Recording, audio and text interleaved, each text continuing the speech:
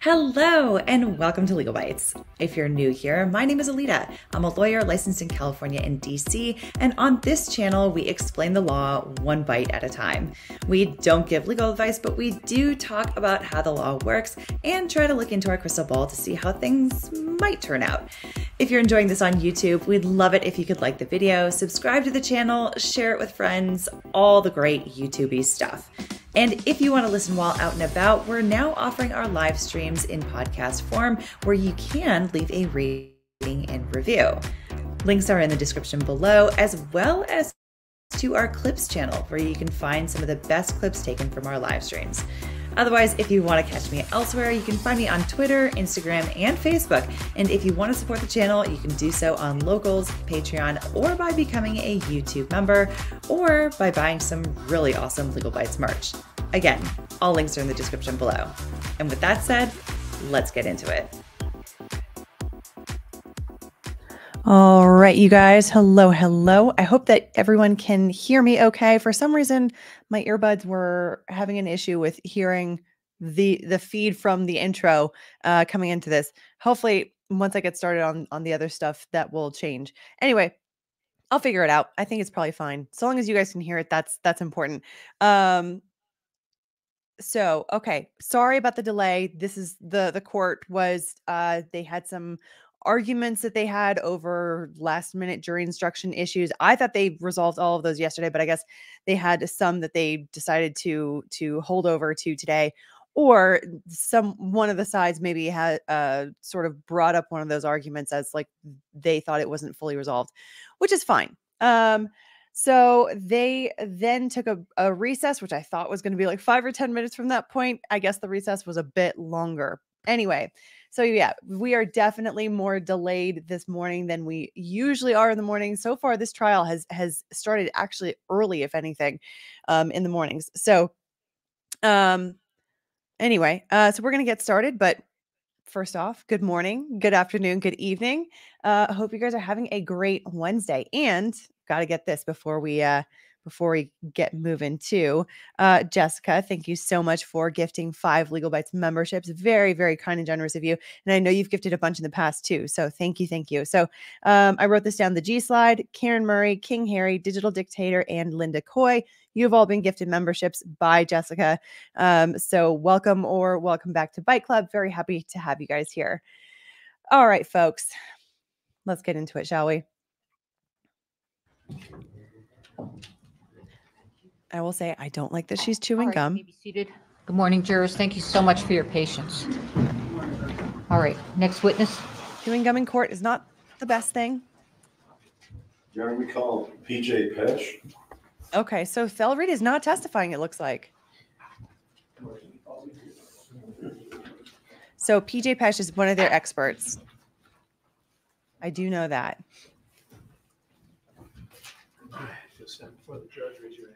Do you swear, affirm under penalty of law, that the testimony you'll give in this case will be the truth, the whole truth, and nothing but the truth? I do. All right, have a seat, talk into the microphone. Thank you.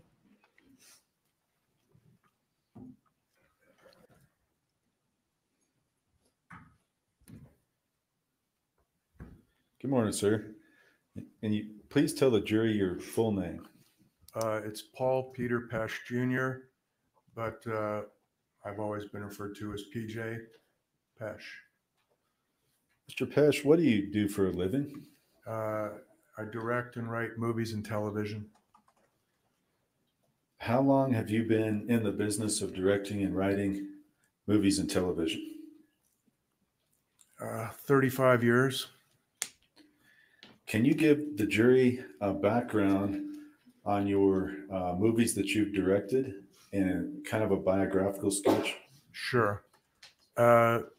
I attended Columbia University and studied under Martin Scorsese and did a short film that traveled around the world. I wound up getting a deal at Paramount in 1990. I directed a film for Roger Corman in 1991. Boosted the sound for you that guys. I wrote and directed in 1995. I directed a Western with Sam Elliott that we actually shot at Bonanza Creek Ranch. that was also rather lower budgeted, short schedule. I've directed 6 feature films and close to 100 hours of television. I've created television shows, written and sold movie scripts. I've worked for Paramount, Warner Brothers, HBO, Universal, Fox. Anything else? So just so you guys know, I mean, I know that at this point there have been so many resumes that we've gone through, and especially the firearms expert at the end of the day yesterday, he went through a very, very long resume, even though he said that was the short version. The reason for it is because these are experts that are testifying. And so in order to properly offer them as experts, they've got to go through their experience. They've got to go through, I mean, even though the other side has already decided, you know, whether they will or won't allow this person to be an expert, whether they will or won't, you know, object to them being an expert, because they've discussed all of these people before. This is more for the jury so that the jury can determine how much they should trust this person. So it does seem kind of boring, of course, but there is a purpose to it, and it is important. Also, ZND Fifth, thanks so much for gifting 10 Legalbytes memberships. Very kind and generous of you. So let's see here. Judy, Baz ADS, Stephen Yarger, Heather Price, Richard Meadows, Crystal Harris, Sweetie Pie, B, and John Long. You have all been gifted memberships by ZND Fifth. So thank you so much. Very, very kind and generous. And it looks like we've got a gifting train started today. That's great. Okay, let's get back to the testimony. I just wanted to add that little bit. That's a really good background. And I just want to ask you with regard to the Western on Bonanza Creek. That's also the site of where Rust was found. Is that right? That's what I understand. Okay. Well, Mr. Pesh, it sounds like you have experience also with movies involving firearms. Yes. Many of the television shows, and I think 4 or 5 of the 6 films, 2 of them were Westerns. One of them was one of the Sniper series with Tom Berenger. One of them was Smokin' Aces, which had a considerable amount of gunfire. In your work on the movies involving gunfire, have you had the occasion to work with armorers and prop masters? I have. And actually, in all of the movies you've done, I'm certain you've worked with prop masters. Yes. Okay, sir. And with regard to those movies that you've directed in television, have you worked with directors, first assistant directors, and understood people's roles on the set? I have. Okay. With regard to armorers, have you ever worked on a prior film in which an armorer had split duties as an armorer and a props? I have not.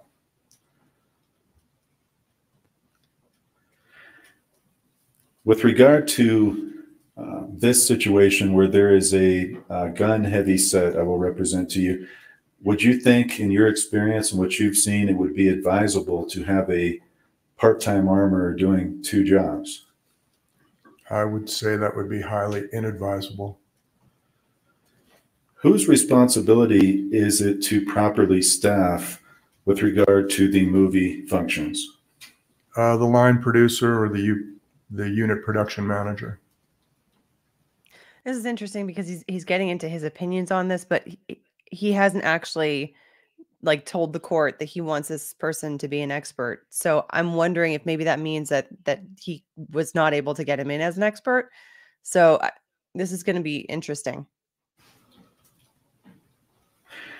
When you have a set involving upwards of 20 firearms, would it be, in your experience, possible for a part-time armorer to manage that?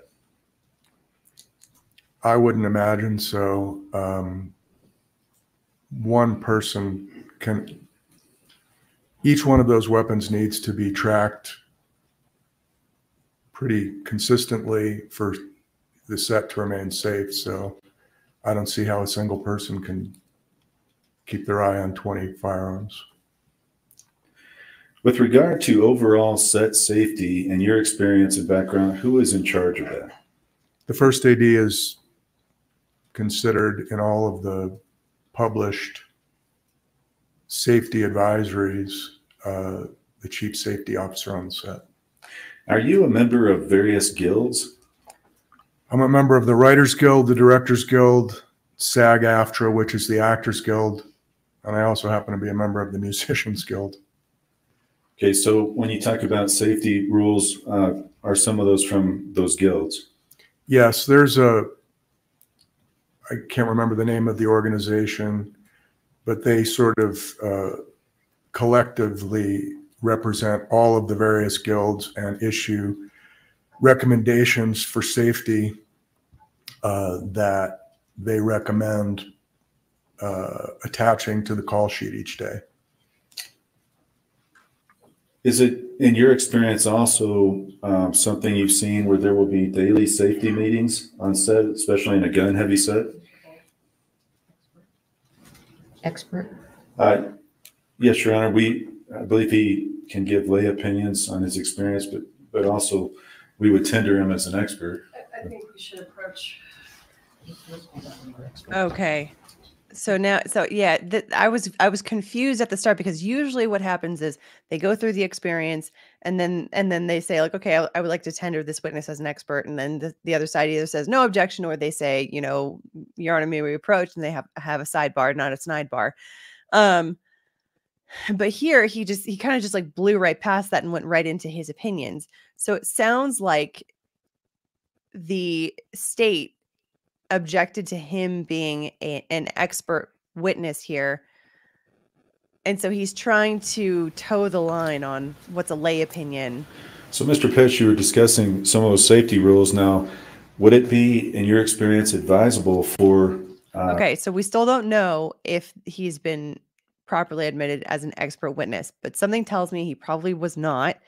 And so lay opinion testimony is, generally speaking, not okay for any lay witness. So this is very strange. There's been a bit of that in this trial, also from the state's witnesses. They're you know, from all of the other crew members that were testifying as to their opinion on, like, based on their experience. It's very strange to me that they've been allowing that in this case. So I guess we're gonna allow it here too. Production to convene daily safety meetings. Yes, in fact, it's recommended by all of the published literature by the guilds. And it's been they recommend that a safety meeting takes place anytime there's to be any stunts, firearms, special effects.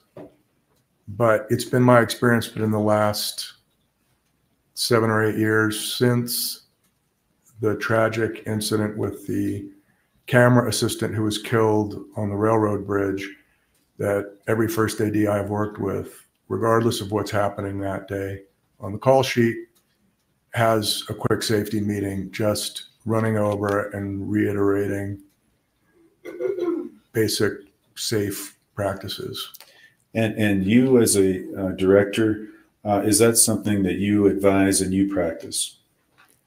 I don't give safety meetings. That's the job of the First safety AD. officer, the first AD, but I think it's a great idea. In your experience and interacting with first assistant directors, if, for example, there's a situation where a set is rushing, there's safety issues occurring, does the first assistant director have any responsibility in that respect? Most definitely. And what would that be in your experience? What would you expect to see happen? My experience has been that the first has an announcement to everybody: slow down, this is not safe, or we're not doing this, or just takes charge. And if there's a specific issue with a crew member, they'll pull them aside and discuss the issue and consult with stunts or props or firearms and deal with it. Is that also true, for example, if you have a issue with an actor, for example, firing a blank after somebody yells cut, what would the first AD be expected to do in your experience? Speak with them and indicate, look, when cut is called, usually the only person that can call cut is the director, but if it's a safety issue, anybody can call cut. And once cut is called, everything needs to stop, because if there is a safety issue, obviously, that somebody has noticed, nothing else should take place. So yes, the first AD should speak to that performer. When it comes to safety, what is your view as to everybody's responsibility on set? Well, again, it's not just my view, but again, in the published literature of the various guilds, they indicate safety is everyone's responsibility. If there's a safety issue, there are anonymous hotlines for anybody to call and raise these issues. And are those anonymous hotlines, are those published generally in your experience working on set? They are usually with that safety recommendations that are attached to the call sheet. And those hotlines, what do they provide for people to be able to do if they notice a safety failure? You can call someone from your guild. Each of the studios has their own separate hotline.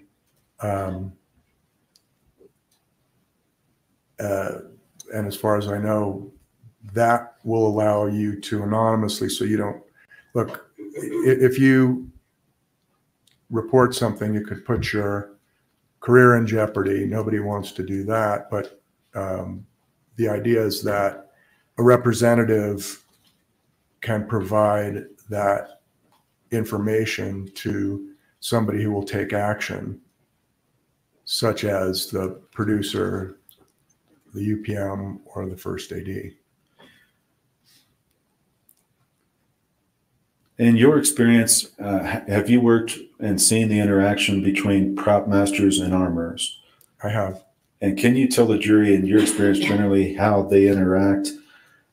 Who's in charge of the firearms and who's in charge of the ammunition, and then what the prop master role is? Well, the prop master, more often than not, hires the armorer, because that's a subset of that department. But the armorer is in charge of all ammunition, all firearms, maintaining them, keeping them safe, and inventorying the ammunition.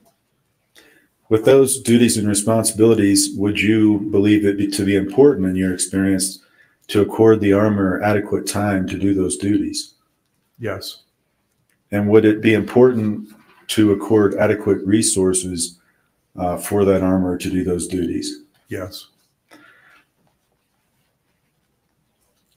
If there is a scenario where the armorer is dealing with a gun-heavy set, not having those resources, who would you expect to assist that armorer in getting those? Props.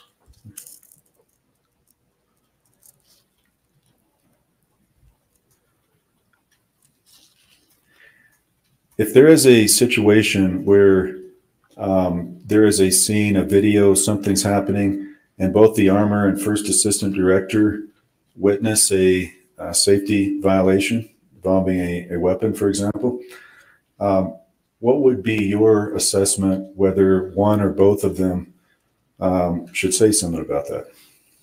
I would say both of them should say something about it and figure out why it happened, and make sure it doesn't happen again.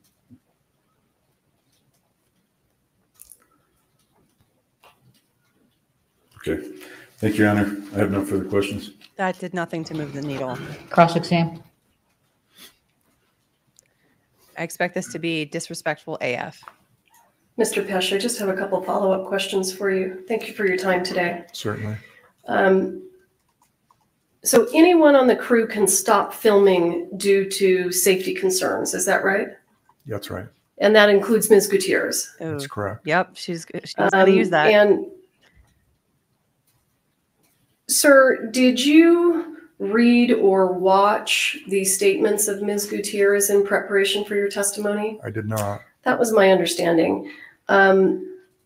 So are you aware that on October 21st, 2021, Ms. Gutierrez was not inside the church with the gun, not because she was working on props, but because she was just doing some other armorer duties? Objection, Your Honor. Maybe misstating the testimony. So her tone is better than I expected it to be. The reason why I went into cross-examination thinking that she was going to be disrespectful AF is because of kind of how she talked about him in the final hearing. That she was like, he's this Hollywood guy that's supposed to be some kind of an expert, and had that total spicy tone that she has shown at times during this trial. That entire hearing was incredibly spicy. So anyhow, but her tone so far has been all right. Interesting that, you know, she asked him about the interview that she had with the police, that Hannah had with the police.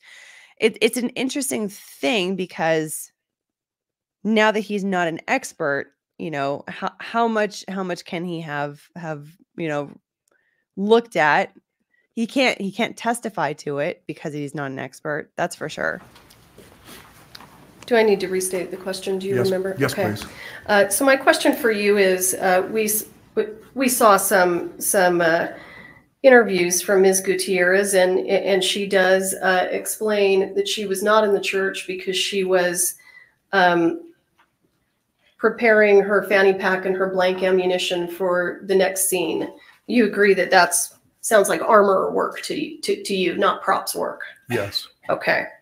And are you also aware, sir, that on the morning of the 21st, when the crew was waiting for replacement camera personnel to arrive, Ms. Gutierrez had approximately 3 hours to work on her preparation for the scenes that day?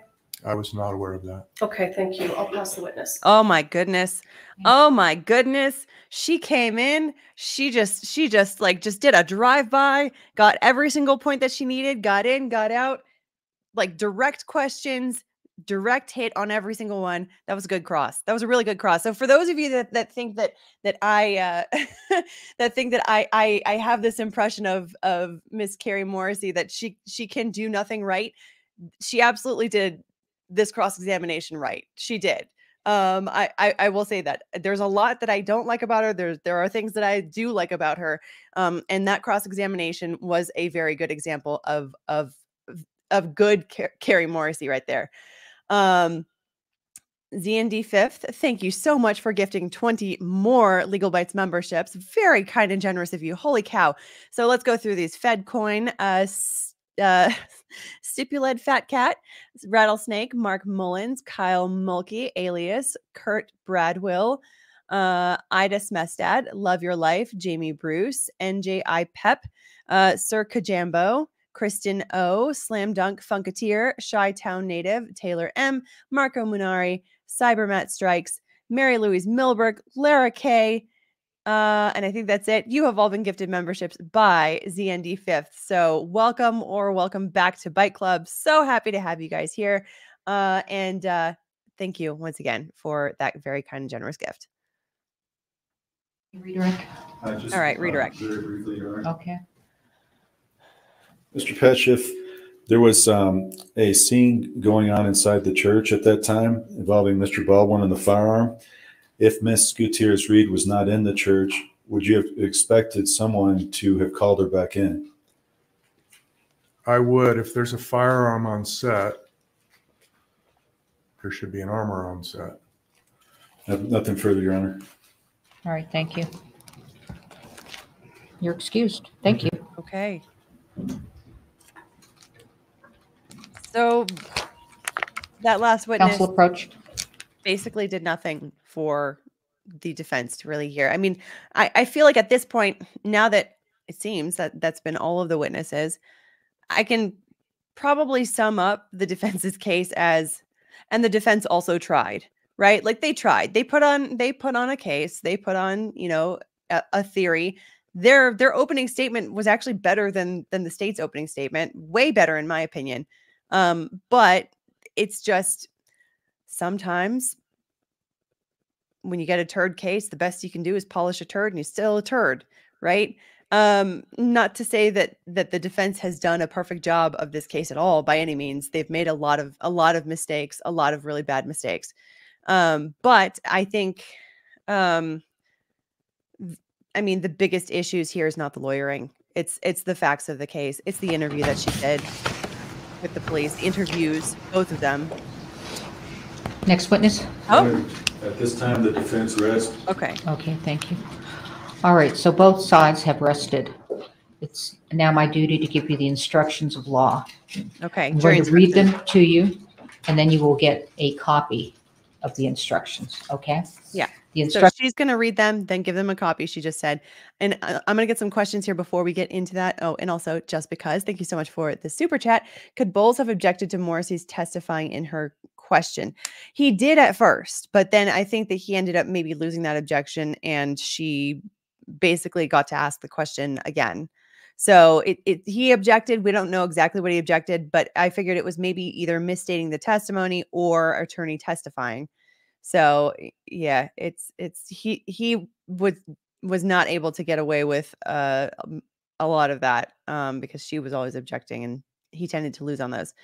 Ange wants to know, how do jury deliberations work? Well, so there's going to be jury instructions that'll be read to them. They'll get a copy of it. Then they'll get closing arguments. Then after that, the jury's going to go into the jury deliberation room where it's just them. There'll be a bailiff outside.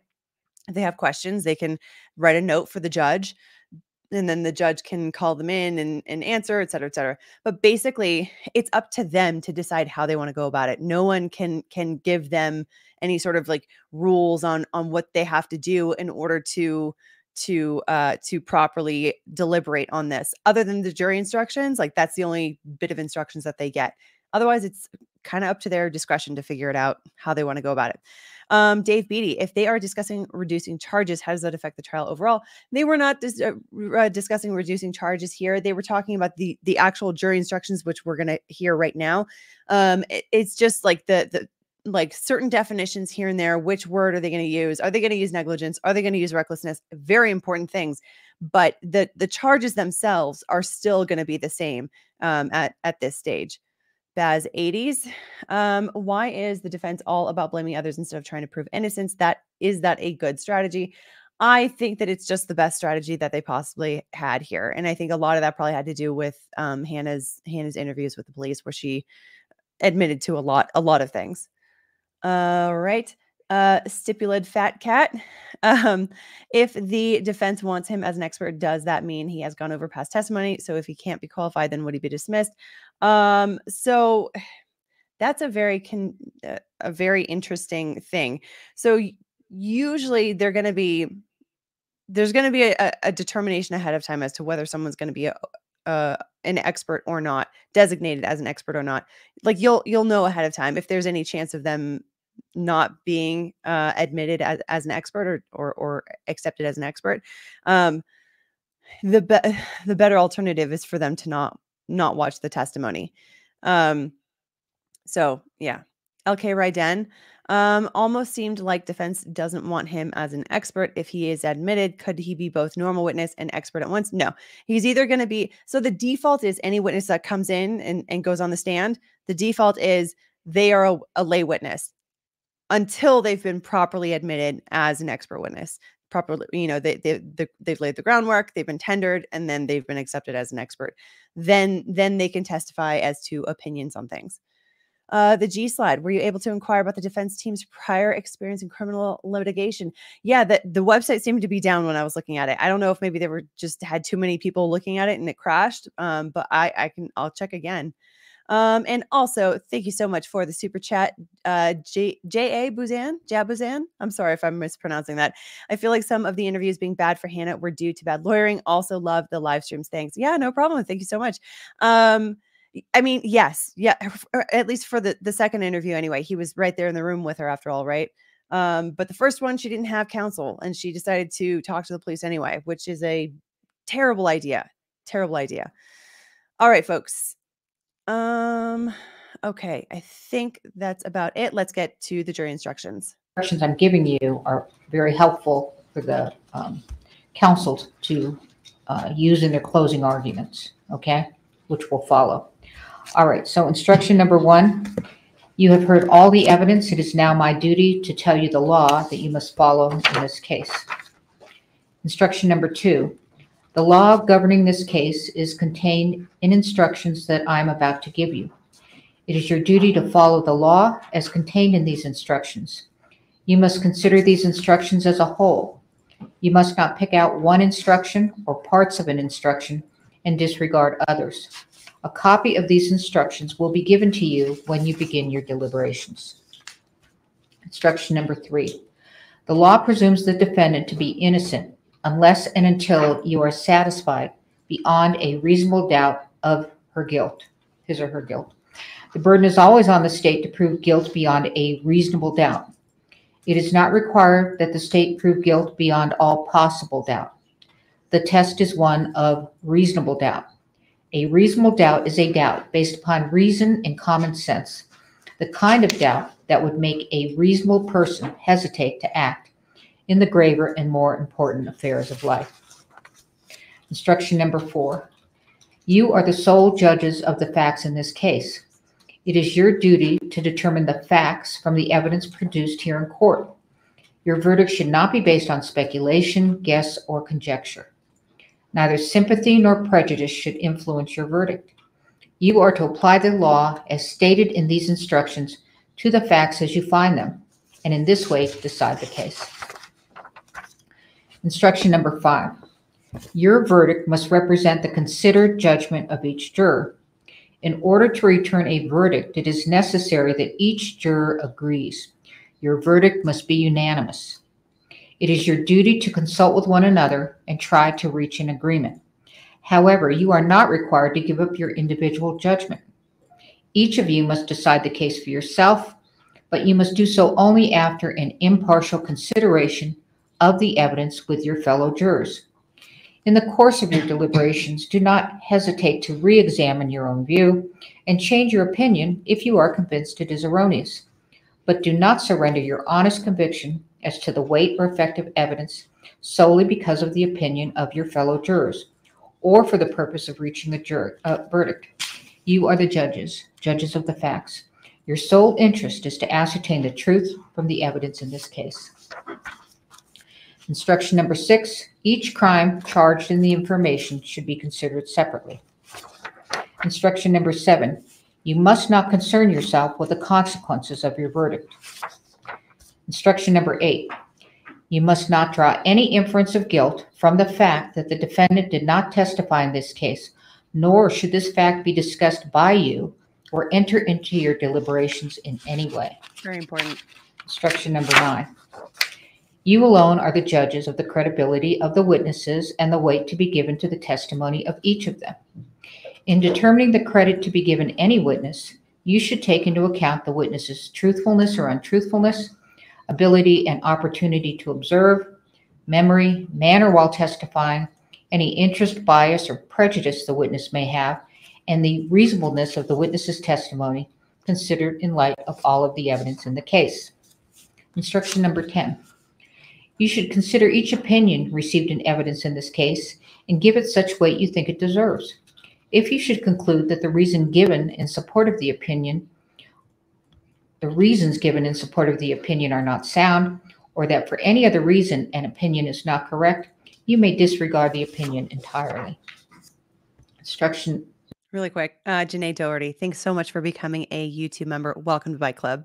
Number 11. An expert witness is a witness who, by knowledge, skill, experience, training, or education, has become expert in any subject. An expert witness may be permitted to state an opinion as to that subject. You should consider each expert opinion and the reasons stated for the opinion, giving them such weight as you think they deserve. You may reject an opinion entirely if you conclude that it is unsound. Instruction number 12. For you to find the defendant guilty of involuntary manslaughter as charged in count 1, the state must prove to your satisfaction, beyond a reasonable doubt, each of the following elements of the crime. 1. Hannah Gutierrez endangered the safety of another by handling or using a firearm in a negligent manner. 2. Hannah Gutierrez should have known of the danger involved by Hannah Gutierrez's action. 3. Hannah Gutierrez acted with a willful disregard for the safety of others. 4. Hannah Gutierrez's act caused the death of Halyna Hutchins. 5. This happened in New Mexico on or about the 21st day of October, 2021. So that first one actually is a recklessness definition there. So that first alternative charge is she had to have known of the danger that she was causing and have willfully disregarded it. That is recklessness. So that's interesting. Instruction 12A. For you to find the defendant guilty of involuntary manslaughter in count 1 alternative, the state must prove to your satisfaction, beyond a reasonable doubt, each of the following elements of the crime. 1. Hannah Gutierrez loaded live ammunition into a firearm intended to contain only inert ammunition, and or Hannah Gutierrez failed to perform an adequate safety check of the ammunition she loaded into the firearm. 2. Hannah Gutierrez should have known of the danger involved by Hannah Gutierrez's action. 3. Hannah Gutierrez acted with a willful disregard for the safety of others. 4. Hannah Gutierrez's act caused the death of Halyna Hutchins. 5. This happened in New Mexico on or about the 21st day of October, 2021. Instruction number 13. Once again, sorry, both of those actually require a recklessness element, which I was under the impression that they were going with negligence. So that's very, very interesting to me. For me, it doesn't change my personal opinion on this, but it might for other people. Find the defendant guilty of negligent use of a deadly weapon as a lesser included offense charged in count 1. The state must prove to your satisfaction, beyond a reasonable doubt, each of the following elements of the crime. 1. The defendant endangered the safety of another by handling or using a firearm in a negligent manner. 2. This happened in New Mexico on or about the 21st day of October, 2021. Instruction number 13A. For you to find the defendant acted negligently in this case, you must find that the defendant acted with willful disregard of the rights or safety of others and in a manner which endangered any person or property. Instruction 13B.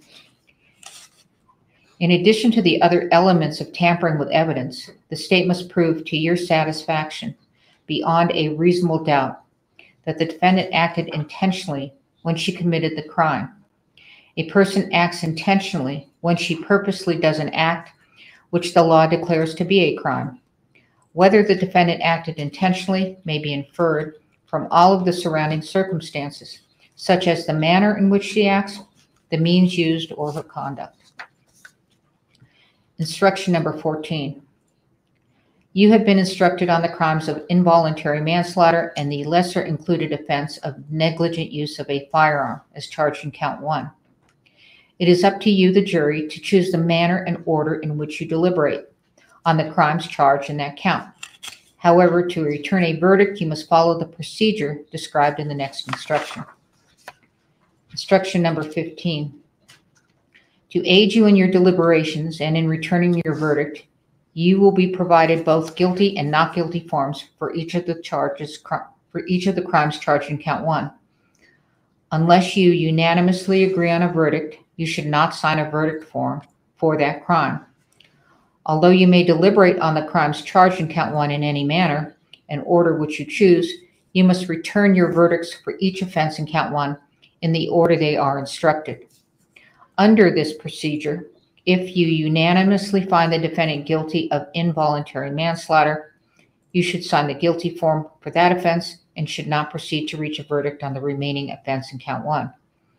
If after reasonable deliberation, you do not reach a unanimous verdict on involuntary manslaughter, you should not sign a verdict form for that offense and should not proceed to reach a verdict on the remaining offense. You should only return a verdict on negligent use of a firearm if you unanimously find the defendant not guilty of involuntary manslaughter. If you unanimously find the defendant not guilty of involuntary manslaughter, you must sign the not guilty verdict form for involuntary manslaughter before returning a verdict on any other crime charged in count 1. If you unanimously find the defendant guilty of negligent use of a firearm, you should sign the guilty verdict for that offense. If you do not reach a unanimous verdict on negligent use of a firearm, you should not sign a verdict form for that offense. Instruction number 16. In this case, as to the charge of involuntary manslaughter contained in count 1, there are 4 possible verdicts. 1, guilty of involuntary manslaughter. 2, not guilty of involuntary manslaughter. 3, guilty of negligent use of a firearm. 4, not guilty of negligent use of a firearm. You must consider each of these crimes. You should be sure that you fully understand the elements of each crime before you deliberate further. You have the discretion to choose the manner and order in which you deliberate on this count, but you must return a unanimous verdict of not guilty on involuntary manslaughter before entering a verdict on negligent use of a firearm. You will first decide whether the defendant is guilty of the crime of involuntary manslaughter. If you unanimously find the defendant guilty of involuntary manslaughter, then that is the only form of verdict which is to be signed as to this count. Okay, so did you guys understand that? So the count of involuntary manslaughter has a lesser included count of negligent use of a firearm that they are also charging here, which is interesting. So they only get to negligent use of a firearm if they decide not guilty on the first, on involuntary manslaughter. If they say she's not guilty on those, then they get to, did she negligently use a firearm here and cause harm, et cetera, et cetera. So, but if they find her guilty on that first one, on involuntary manslaughter, they don't even look at negligent use of a firearm, because it's kind of assumed that there was a negligent use of a firearm if they found her guilty of the first one. If you unanimously find the defendant not guilty of involuntary manslaughter, then you should sign only the not guilty form as to involuntary manslaughter. If, after reasonable deliberation, you do not reach a unanimous verdict on involuntary manslaughter, you should not sign a verdict form for that crime, and you should not proceed to reach a verdict on the remaining crime. If you unanimously find the defendant not guilty of involuntary manslaughter, you will then go on to a consideration of the crime of negligent use of a firearm. If you unanimously find the defendant guilty of negligent use of a firearm, then that is the only form of verdict which should be signed. But if you unanimously find the defendant not guilty of the crime of negligent use of a firearm, then you should sign only the not guilty form. If, after reasonable deliberation, you do not reach a unanimous verdict on negligent use of a firearm, you should not sign a verdict form for that crime. You may not find the defendant guilty of more than one of the foregoing crimes. If you have a reasonable doubt as to whether the defendant has committed any one of the crimes, you must determine that the defendant is not guilty of that crime.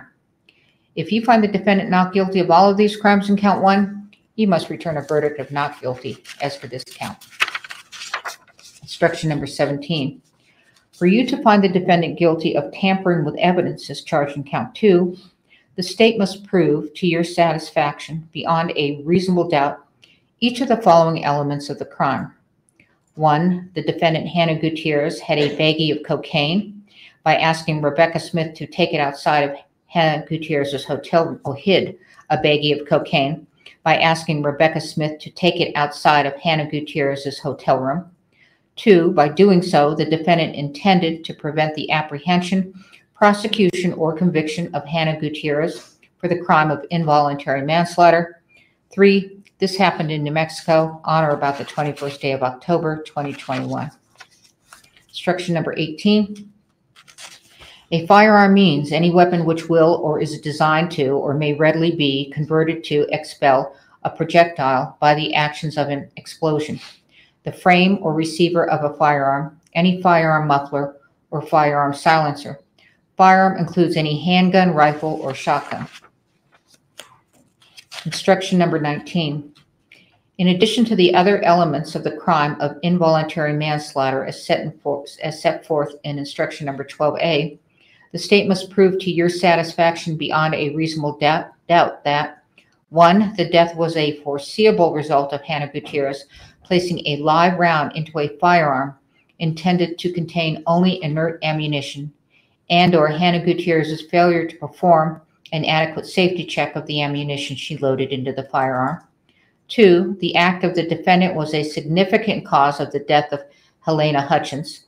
The defendant's act was a significant cause of death if it was an act which, in a natural and continuous chain of events, uninterrupted by an outside events, resulted in the death and without which the death would have not occurred. There may be more than one significant cause of death.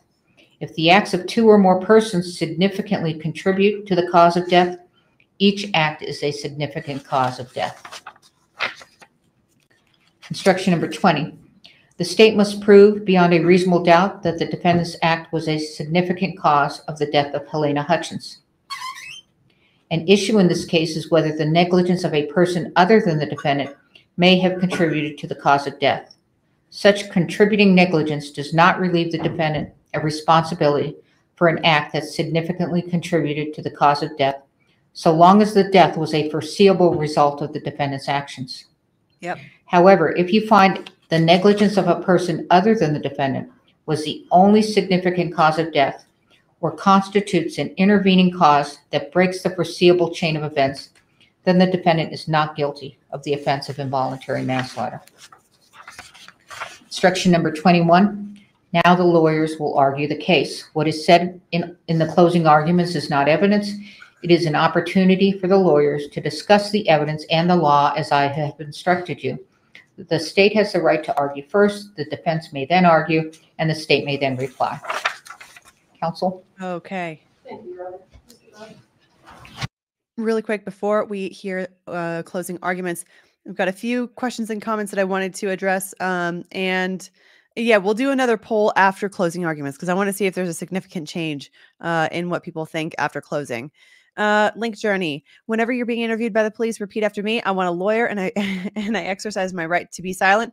Something Hannah didn't do and is going to cost her, right? Legalbytes. Yes, agreed. And don't equivocate. Don't ask them if you need it. Just say, I am not talking until I have a lawyer present.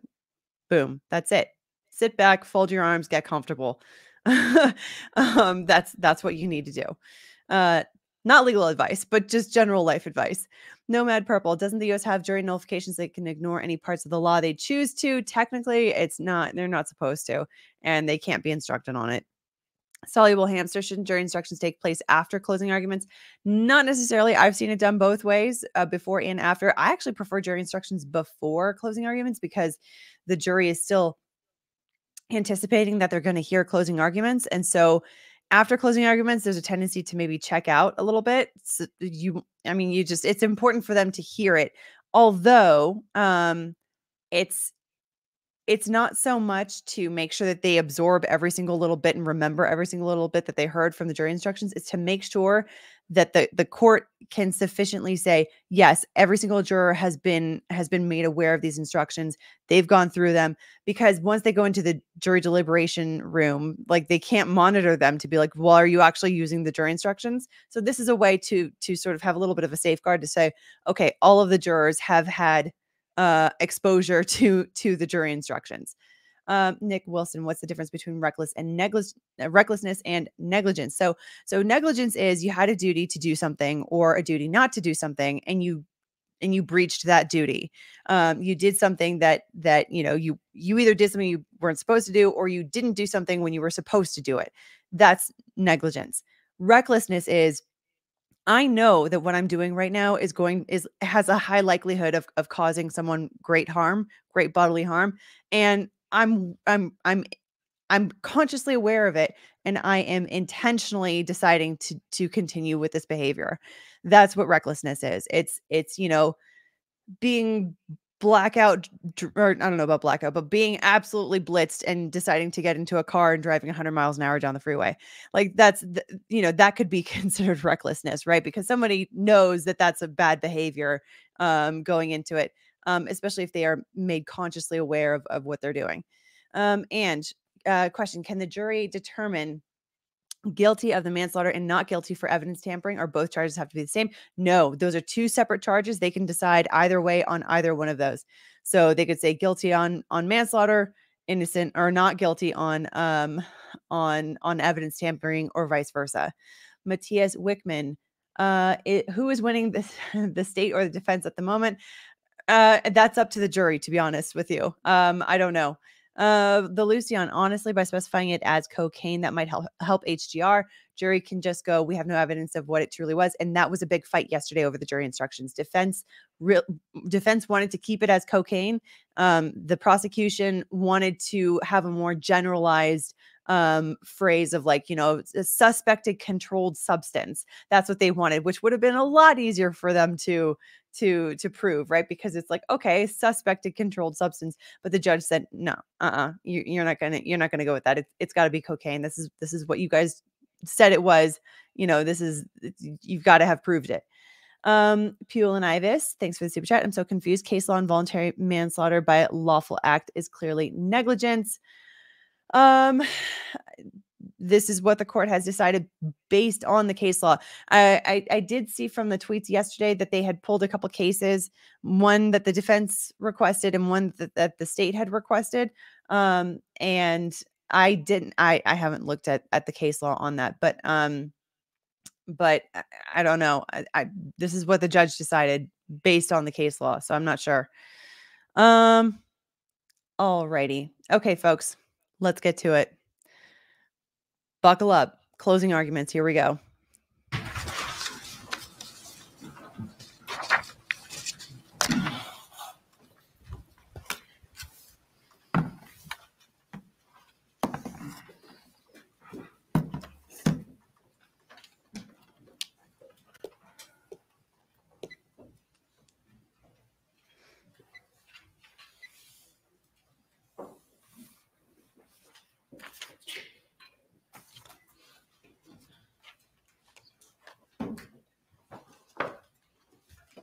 Exactly, Nico. Hold on to your butts.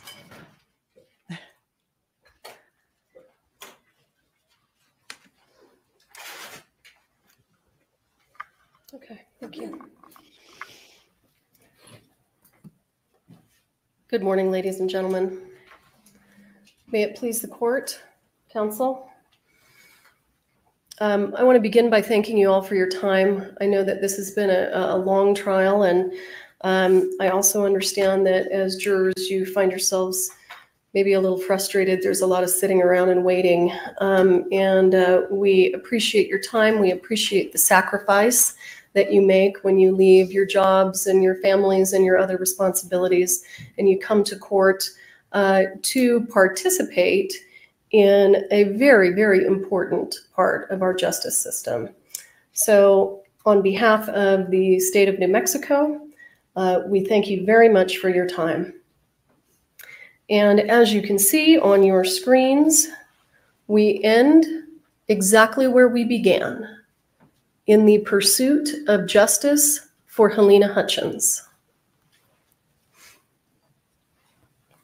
I want to start by just generally outlining Hannah Gutierrez failed to maintain firearms safety, making a fatal accident willful and foreseeable. And please keep in mind that omissions can also be willful. So if we fail to do something that we should do, and that failure results in someone's death, then that too can be willful. So I would ask that you keep that in mind as we move through some of the evidence and testimony that you have heard. I know that you have heard a lot, and I do not intend to keep you too long, but I do have to be thorough. I do want to hit some high points. So I do appreciate your patience. Here's what. Sorry, one thing that I forgot to mention is closing arguments here is all about arming the people on the jury who are on your team at this point, because jurors have, you know, their thoughts on this case at this point. So this is all about arming the people who are potentially on your side with all of the best information so that they continue advocating for your side when they're in the jury deliberation room. So right now she's not necessarily going to be trying to reach the people who are maybe on the fence, maybe, you know, but not the people who are, you know, on the defense side, if there is anyone.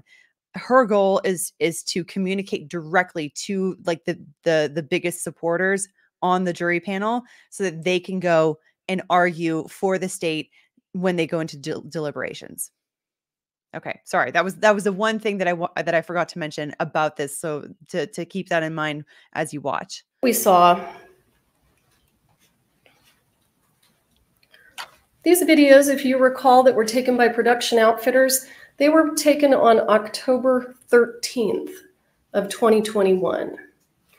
What these demonstrate to you is that Ms. Gutierrez was unwilling to maintain proper firearm safety repeatedly. And it's really important because this is not a case where Hannah Gutierrez made one mistake, and that one mistake was accidentally putting a live round into that gun. That's not what this case is about. This case is about constant, never-ending safety failures that resulted in the death of a human being and nearly killed another.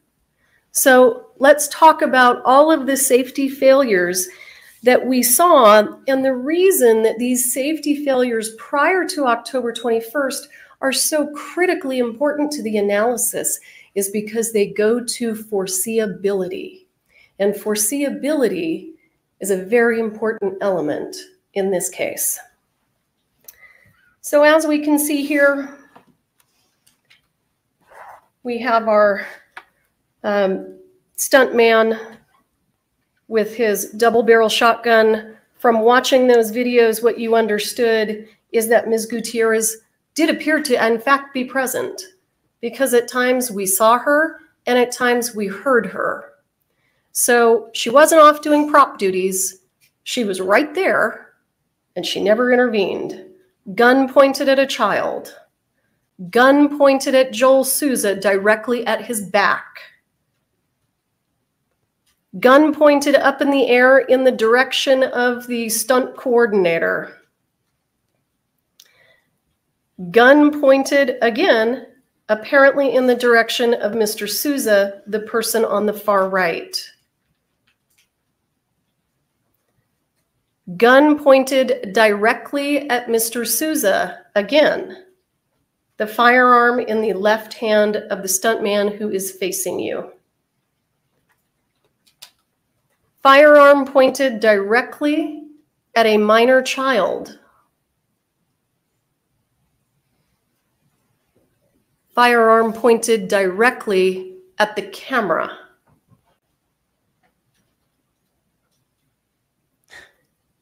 Yes. Ms. Gutierrez holding that same firearm with the muzzle pointed at her own face.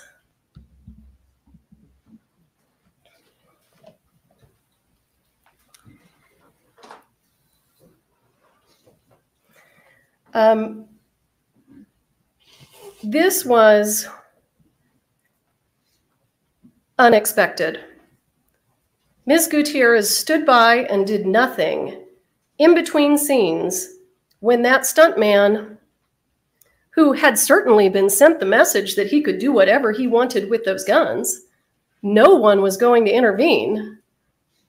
The person tasked with intervening was not going to do it. That was clear. He hands the firearm to the child and allows the child to manipulate the gun before then, after a short period of time, perhaps thinking better of it and taking the gun back. This firearm, I actually don't think in this photo that the firearm is pointed at the child. I think the firearm is, based on the angle of the camera, probably more pointed at this person right here. But she's there. We hear her, we see her. She does nothing. Absolutely nothing. This is some of the first evidence that we see where if something doesn't stop, if something doesn't change, she is moving in the direction of potentially a fatal incident, and that is exactly what happened.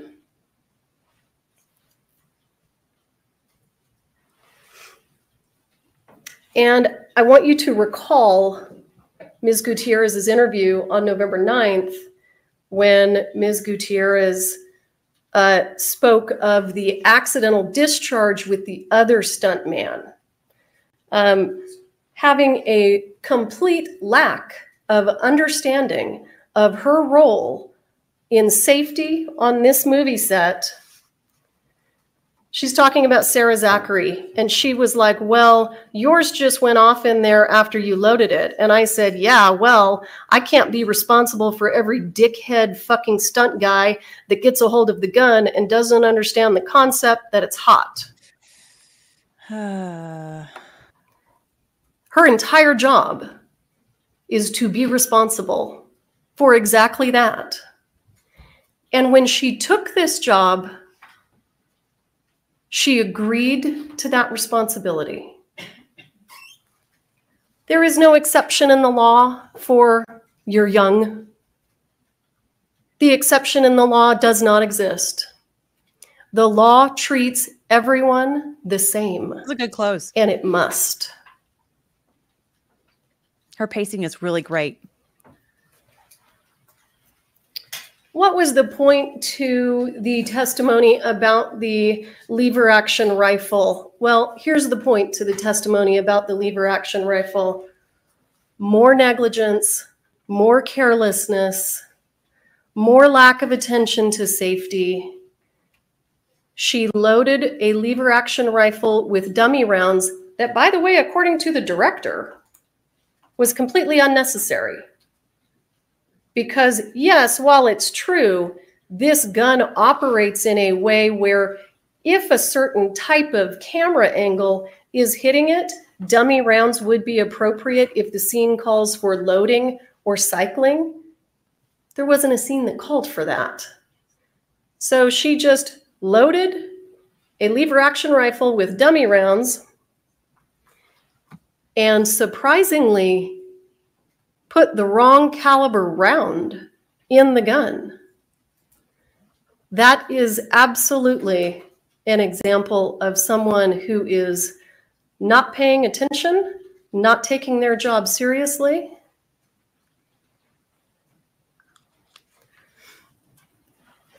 I want to talk to you a little bit about some of the rounds that you've seen because it's critical to tracking the existence of the live rounds on this movie set.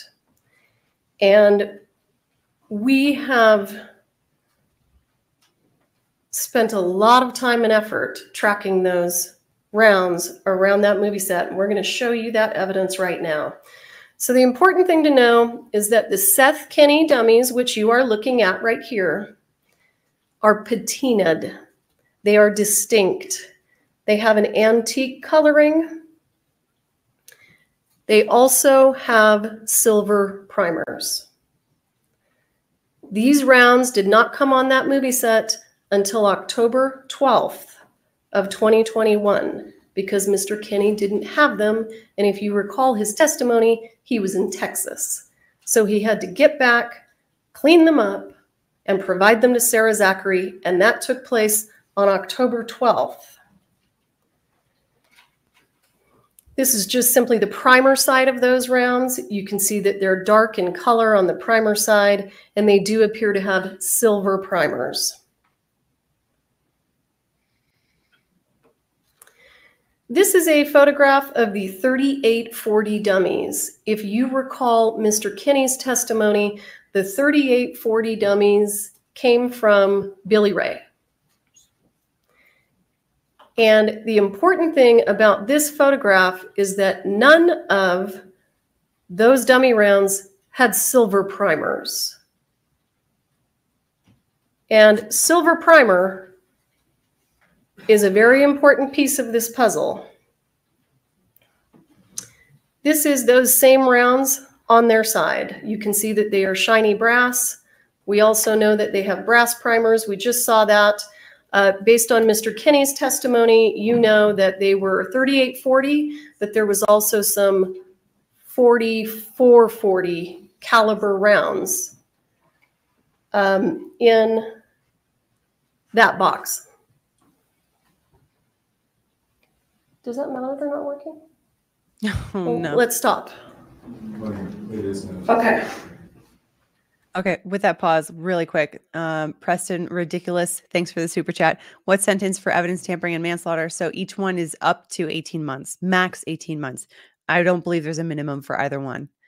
Just because, thanks for the super chat. I can't take this part seriously because she legitimately said before the investigation doesn't really matter because we got it right in the end. Yeah, that kind of, I don't like that logic either. I really don't like that logic either. But the thing that kind of makes me just not really care about this part is Hannah's her own interview, the things that she said on her own. So yeah. And then there are other questions that I will answer in a bit.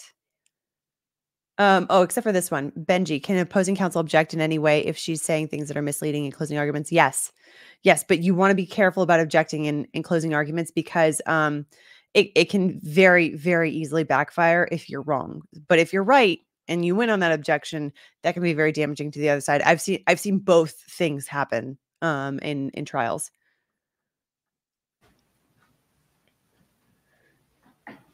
Thank you.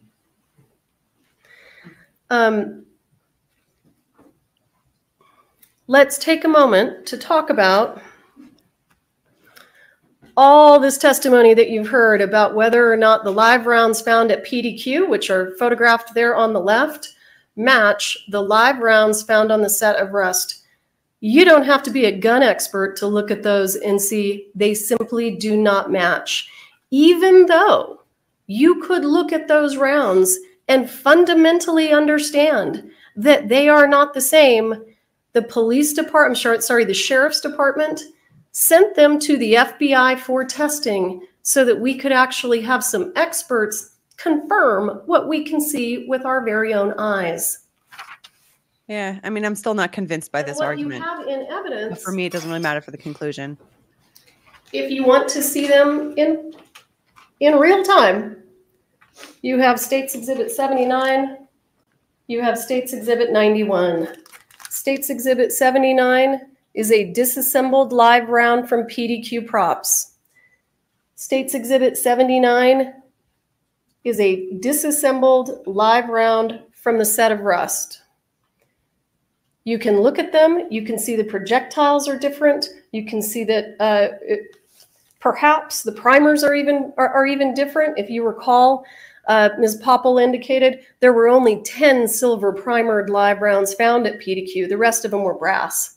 The other thing that you can just see with your eyes is the gunpowder in these is substantially different. It has a different chemical composition.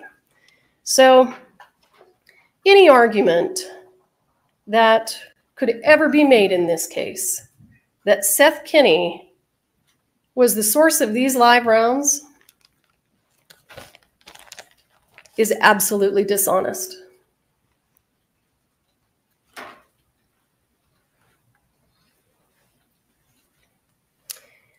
Now, I'm going to ask you to take a walk in the weeds with me here, okay?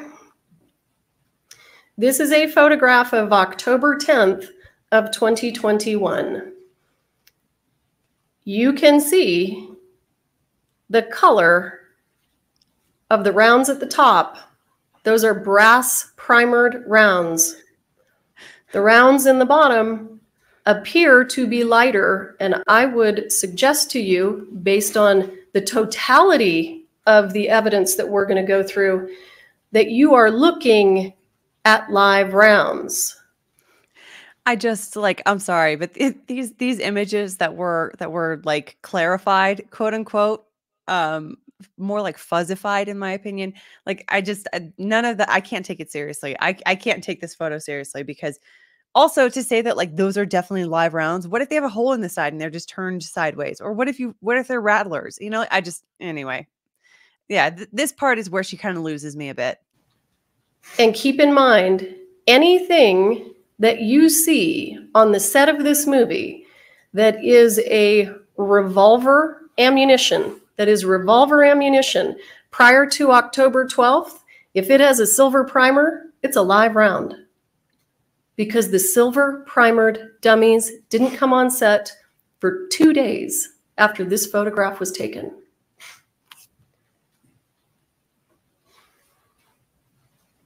Here's our comparison photo that Mr. Primo put together for us. And if you need it when you're reviewing the evidence and doing your deliberations or engaging in your deliberations, I have included it for you. But we're going to do a comparison here in a moment. Now, the importance of this photograph, still October 10th of 2021. There appears to be revolver ammunition in the background there at the top. 2 of those have silver primers. The problem with that is the silver primer dummies weren't there yet, but the live rounds were. And there's your close-up. It's absolutely undeniable. Is it blurry? Yes. Can you clearly see the difference? Absolutely. All of these photos that you're looking at were October 10th. Now, let's move to October 13th of 2021. I invite you to look at that photograph carefully and ask yourselves, which of these is not like the others? It's the third one from the left. Yeah, it's a little chunky. Look at the shape of that projectile and look at the color of the brass. So on October 13th, Mr. Kenny's dummies have arrived on set. They are the only dummy rounds with silver primers, but they are patinaed in color. So when you look at this round, it appears to be a spot-on match for the live rounds, but unfortunately we can't see the primer in this photo, so we can't tell if this is a brass primered dummy. That's the reason that we watched thousands of videos and looked at thousands of pictures, because then we moved to the production outfitter videos from October 13th, the same day. And we're looking at that same gun holster that was provided to Mr. Baldwin. And there you see it. The third one down has a silver primer. And now you know it is a live round. You know that because it's not a Seth Kinney dummy. If it were, it wouldn't have that shiny brass color. Yeah, see, you can't tell me that there's no possibility that he had both kinds of ammo. John O'Rourke, so Hannah is probably for sure going to prison for 18 months and possibly 36 months if found guilty of involuntary manslaughter. Is that fair to assume? Not necessarily. Sentencing is an entirely different stage here, and they're going to consider all kinds of things, like how many offenses she's had in the past.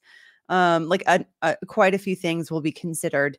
And it's a max of 18 months. Like I said, there's no minimum. I also don't know if she's convicted both of involuntary manslaughter and of evidence tampering, if those two sentences would be concurrent or like at the same time, or if they would be consecutive, one after another. Kyle Mulkey, thanks for the super chat. Her attitude has turned me off on what she says. I understand that. And there might be people in the jury who feel the same way. I would say right now, her tone for me is fine. Her tone in the past has been absolutely terrible at times. But right now I'm actually okay with it. So there's your live round. We've seen it on October 10th. We've seen it on October 13th. And there's absolutely no way that the lighting is playing tricks on our eyes when we're looking at these enhanced photos, because you see it frame after frame after frame. And now let's move to October 15th. Karen Kuhn arrives on set. I think she was probably there long before the 15th. She is taking photos. She took approximately, as she testified, 9,000 photos. So on the 15th, there it is. There's your silver primer. It's just been moved to a different location in the holster because they're pulling dummy rounds from here, there, and everywhere and putting them in belts and putting them in guns and doing whatever they want to do. But there it is. It's right there on October 15th. And if you think I'm stretching it, let's have a look at what we've got here. This is the gun belt that was assigned to actor Jensen Ackles. Because his gun belt was not a shoulder holster, we weren't able to find any photos or videos of it in the thousands and thousands and thousands that we reviewed, because they're always covered by his coat. There is the evidence photo of the Baldwin holster on October 21st when it is taken into evidence. You have a Seth Kinney dummy at the top. You have what the FBI determined to be a live round in the second spot. And then you've got 3 brass primered dummies.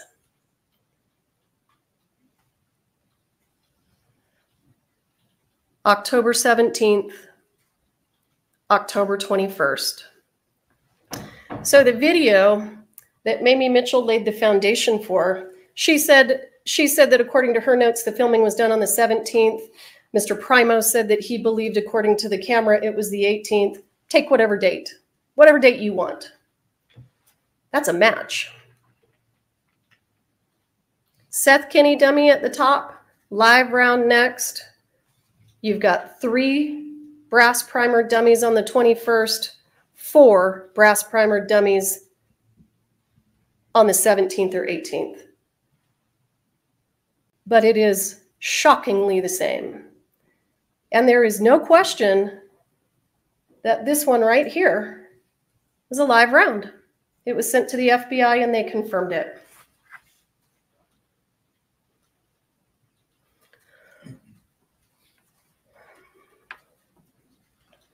This is Ms. Gutierrez talking about her bringing these dummy rounds on set. I had a multitude of the ones with holes and the ones that you shake. So yeah, and I checked those all and I put them into 2 things. And then we start talking about boxes. Obviously, when she says things, she's talking about boxes. They usually had JS on them. This is one my dad sent me, and mine are usually beat up pretty bad, like they're very dirty and gross. She's talking about the box and the styrofoam insert. The box and the styrofoam insert, she's saying, are dirty. Hers, the ones that she brings on set, are dirty. They're not new and clean like some of the other ones.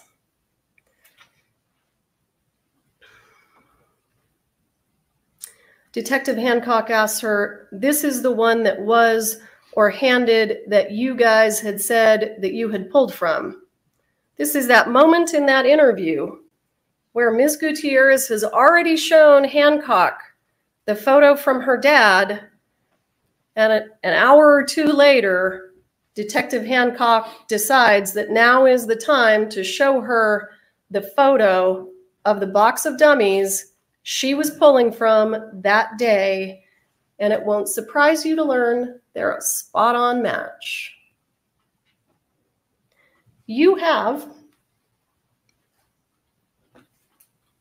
the styrofoam insert from that box of dummies here in evidence, and the reason that we gave it to you so that you can actually look at it in real time and not look at a photograph is because it's kind of dirty and gross. It kind of fits exactly the way that she described it. But there are some characteristics of this styrofoam insert that are going to become more important.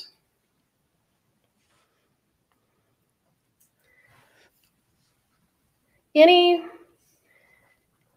suggestion by the defense that somehow the box of dummy rounds that Ms. Gutierrez said she was pulling from was swapped out with something different is absolute nonsense. First of all, you know that because you can see the live rounds. If you don't think you can see them on the 10th, and you don't think you can see them on the 13th, and you don't think you can see them on the 15th, you know you're looking at one on the 17th and 18th. You know you are. So where does the sabotage theory go then? The 17th and 18th, the camera crew hadn't quit yet. Mr. Norvell wasn't on set poking around on the prop cart. Mr. Halls hadn't had an opportunity to spend any time with the gun.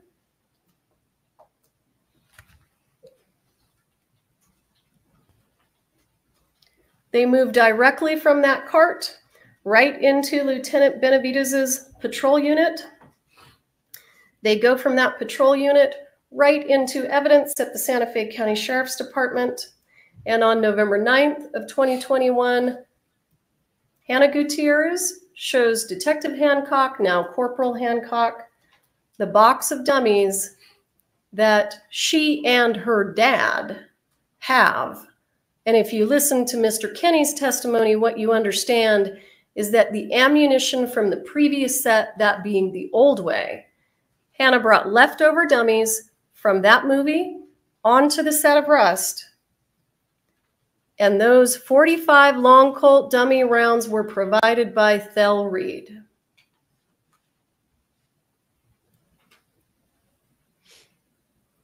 What you are looking at in this photo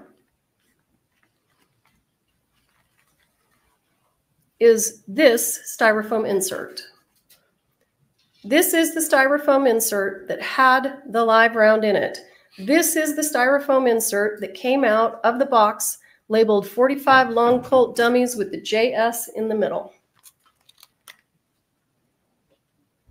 Now, let's put it together.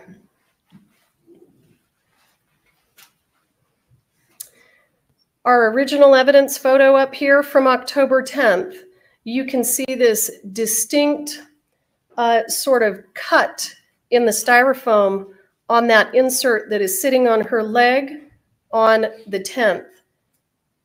You can see that the hole in the styrofoam in the second to the right at the top is dirty. You can see a little bit of grime. What she's pointing, I don't see any of this You at all. can see it right there. And you're going to take it into evidence and you can look at it closer. You're going to see that there's some damage to the styrofoam separators between these two holes. And what do you know? It's right there. Really quick, and Wings, thanks for the super chat. I've said guilty this whole trial based on negligence, but how you just described recklessness, I would change to not guilty. Okay, well, there you go. I'll explain it again after closing arguments, and then we'll do a poll, and then we'll see what that looks like. There's a little bit of damage to the styrofoam separators down here. You can see it in the photo on the right. You can look for yourself. It is right here. And what do you know? That silver primered round from October 10th is sitting in the exact same position that it was found on October 21st when the Sheriff's Department collected this box, took it into evidence, and photographed it. Ladies and gentlemen, we call that circumstantial evidence, but that's a mountain of circumstantial evidence.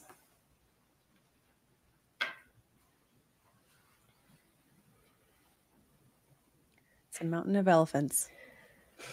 Prop assistant duties versus armorer duties on October 21st of 2021. Let's focus on that day. And listen, I'm not here to tell you that Rust Productions did the right thing when they hired on a part-time armorer and asked her to also spend her time doing props. I think everybody who has testified has said that was a really bad idea. And that's probably part of the reason that they're being sued by a whole bunch of different people. But on October 21st, this was simply not the case. It was not the case on that day. She had 3 hours in the morning waiting for the camera crew to arrive. She had every opportunity to go through that box of dummies, that only had like 30 rounds in it. How long does it take to pull the round out of the box, shake it, and if it doesn't shake, look to see if it has a hole in it, put it back in the box, and do that to each and every one of them? How long does that exercise take? 10 minutes max? That's not hard. The other thing that is very important is Ms. Gutierrez didn't get pulled out of the church because she had to go focus on prop duties. She left the gun in the church contrary to all the industry standards for armorers on movie sets, for firearms safety on movie sets. And she went back out to her cart so that she could start doing other armorer duties. She's getting her fanny pack filled up. Well, we've seen that. She's filling it with blanks. And we know they're about to do a turnaround. They're going to do this quick insert with Baldwin, and then they're going to do the shoot scene, the gunfire scene where they're using blanks, and the law enforcement have come into the church, and there's a shootout. So she goes to get ready for it. She just leaves the gun in there. As you heard from many witnesses, she would leave guns unattended all the time. There was nothing unusual about October 21st that caused her to be unable to stay in the church to properly perform her duties. She leaves the gun. She goes back out because for some reason, with the 3 hours of free time that she had in the morning, she didn't get her fanny pack filled up. She didn't get herself ready for that turnaround. So she leaves the gun. Everybody's heard armorers don't leave the gun. Really quick, Ira Potato Brain, thanks so much for the super chat. I can see the box are the Now, same. That's fair. Let's move over to our tampering with evidence charge. How is getting rid of a bag of cocaine tampering with evidence related to involuntary manslaughter? Well, on October 21st, 2021, the shooting occurs, the incident occurs. Ms. Gutierrez understands that someone has been seriously injured. She does not yet know that that person is not going to live or has already died. She gets interviewed at the Santa Fe County Sheriff's Office. I will say, surprisingly, 2 occasions after this incident where a helicopter had to come in, ambulances had to come in, Ms. Gutierrez, on 2 occasions after that incident, spoke about her concerns about her career. Wow. That gives you an idea that you are dealing with someone who is not particularly concerned about the health and safety of others. I don't know that you can say that. And her job was to be concerned about the health and safety of others. But on that day, she's just thinking about herself. I don't know that you can conclude She's put a lady in the hospital, a man in the hospital. She asks to be escorted to the bathroom Corporal Hancock agrees to do that, and we have her on video on the way there expressing dismay about how this will affect her career. I feel like most people would be Ouch. dismayed about their career after that. After the interview, Hannah goes back to her hotel. Rebecca Smith goes to Hannah's room. She's been summoned by some other folks to try to sort of sit and visit and give Hannah some support. So Rebecca Smith goes to her room, and Rebecca Smith is the person that tells Hannah that Halyna Hutchins has now died. And you have to understand, in the mind of Hannah Gutierrez, this investigation went from this big to this big. Because the difference between shooting someone and them living and shooting someone and them dying is a really, really big difference.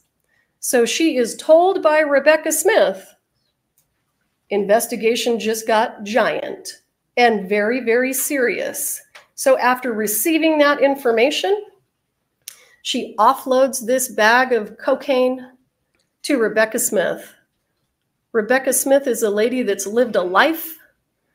She's used cocaine before, many years previous, but she's used cocaine. She knows what it looks like. She knows how it's packaged. And because she's a former addict, she tosses it in a trash can. When Mr. Bowles gets up here and says, I can't prove to you that it's cocaine, remember that when people destroy evidence to avoid prosecution, you don't have the evidence that they destroyed. They got rid of it. So I don't have to prove to you by some scientific drug test. I don't have to send that to the lab and get it tested. It's gone. That's the point to the charge.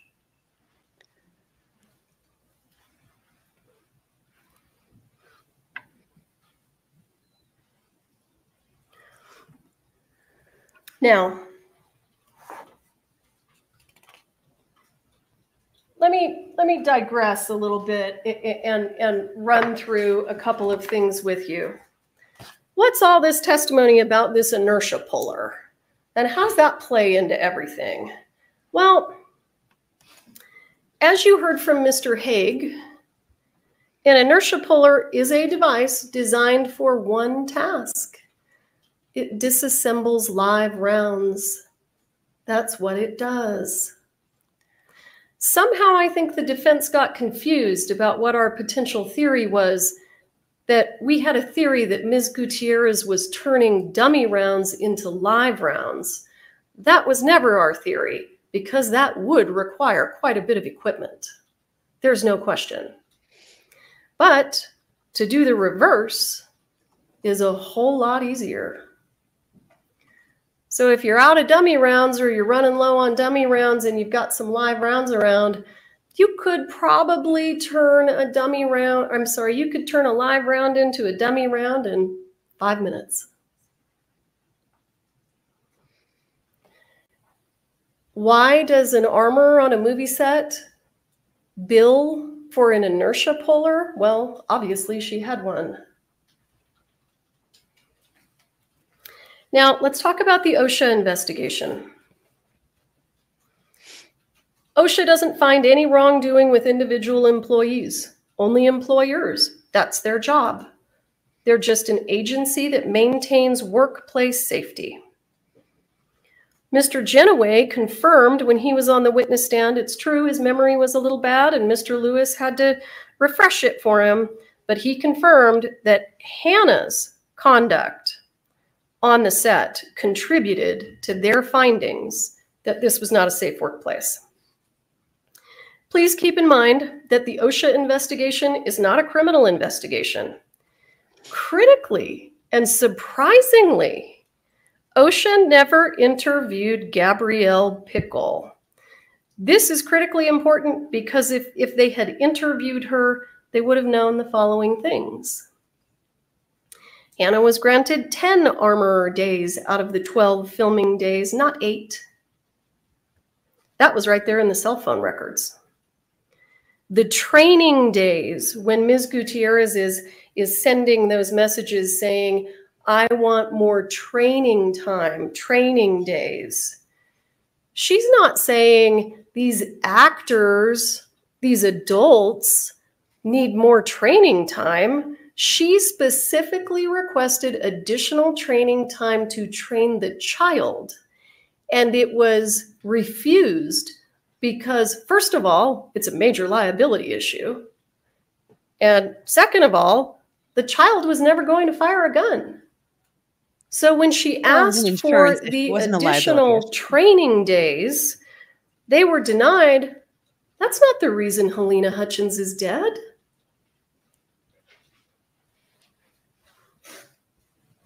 Keep in mind, Gabrielle Pickle had a meeting with Hannah and offered her additional assistance so that she would be able to perform her duties effectively. She offered assistance from some of the other folks there on set to try to give her some relief. And keep in mind that on a movie set, the armorer has autonomy with regard to gun safety.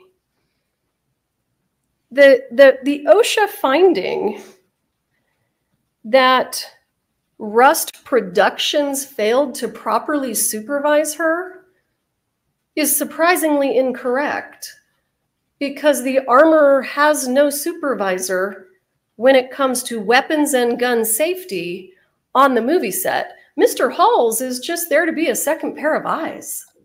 That's it.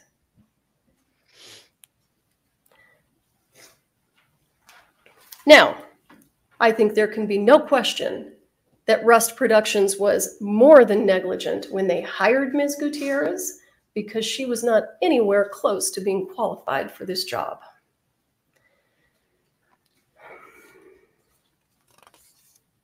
In fact, if you recall, Gabrielle Pickle, to her credit, tried to get Ms. Gutierrez to implement a check-in and check-out system because 2 people had complained that there was a shotgun left unattended. People on the set were complaining about her.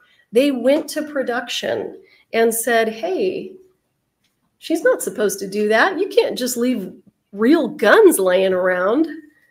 So Gabrielle Pickle goes to Hannah Gutierrez, asks for a check-in, check-out system. Hannah Gutierrez says no. Hannah Gutierrez says it's too difficult, it's too much trouble. Gabrielle Pickle didn't prevent her from being safe. In that instance, she did the opposite. She tried to improve firearm safety on the set, but keep in mind, the armorer has autonomy. So Gabrielle Pickle is not Hannah Gutierrez's boss when it comes to firearm safety. Ms. Gutierrez gets to do what she wants. Now, I can only imagine that after this chain of cases, all of that will change. So the defense has taken a shotgun approach to this case. Seth Kinney is to blame. Well, no evidence of that. Sarah Zachary is to blame. No evidence of that. Dave Halls is to blame. He shouldn't have taken the gun from her. And he didn't do a good safety check. Well, she is the autonomous decision maker with regard to gun safety. It's not that Dave Halls shouldn't have taken the gun from her. It's that she shouldn't have given him the gun and then turned around and walked away. The defense. Alec Baldwin is to blame for acting like a prima donna on the movie set and bossing people around. This is Hollywood, for heaven's sakes. I would imagine that's relatively common. Don't get me wrong. I'm not saying that his conduct was right. I am the person who indicted him. Alec Baldwin's conduct and his lack of gun safety inside that church on that day is something that he's going to have to answer for. Not with you and not today. That'll be with another jury on another day. Interesting. I wasn't sure if they were going to be allowed to talk about Brian Baldwin Norvell, being charged. the gentleman who goes and gets the prop cart and wheels it over and then puts his hand over the crime scene tape and picks up that dummy round and shakes it. You heard Mr. Bowles ask some questions that are intended to make people think that Mr. Norvell either took something off the prop cart or planted something on the prop cart. Well, keep in mind, he doesn't have to plant live rounds because we've seen from the photographic evidence, those are there. They're floating around already. So live rounds were on set. They were not planted by Brian Norvell. But this man is not a mystery to the state or the defense. I made him come in and sit down for a 1.5-hour interview so that the defense could ask him any questions they wanted, and they asked him none. Oh, man. Not a single question. So what that means is that this is just all smoke and mirrors and deflection. They don't want the truth. We know the truth. You have seen it throughout this trial. And I will remind you that during one of the heated objection exchanges between myself and Mr. Bowles, you heard Mr. Bowles cry out that he was looking for the truth. Listen, I can bring a horse to water, but I cannot make him drink. If you want the truth, I'll bring the guy in. I'll make him available for you to talk to. Ask him some questions. This is Not a single one. This is weird. This is weird. Where she's getting into like Bowles, I don't like it. I don't like it at all. Focus on the evidence in the case. Don't focus on like the attorney on the other side. And I don't like it. I don't like it at all. It must have been that disgruntled camera crew. You mean the people who believed that safety on set was being compromised to such a degree that they left? That decision may very well have saved their lives.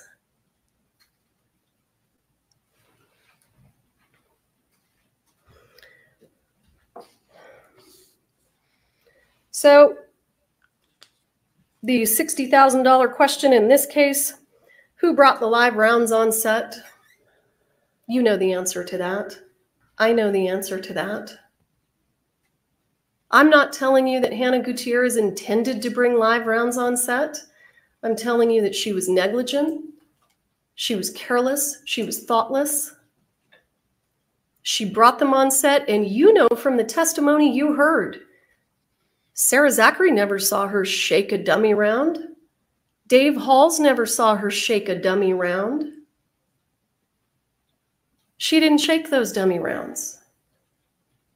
For all we know, those dummy rounds were floating around the set of The Old Way, and Nicolas Cage is lucky to have walked away with his life. I would be objecting to that.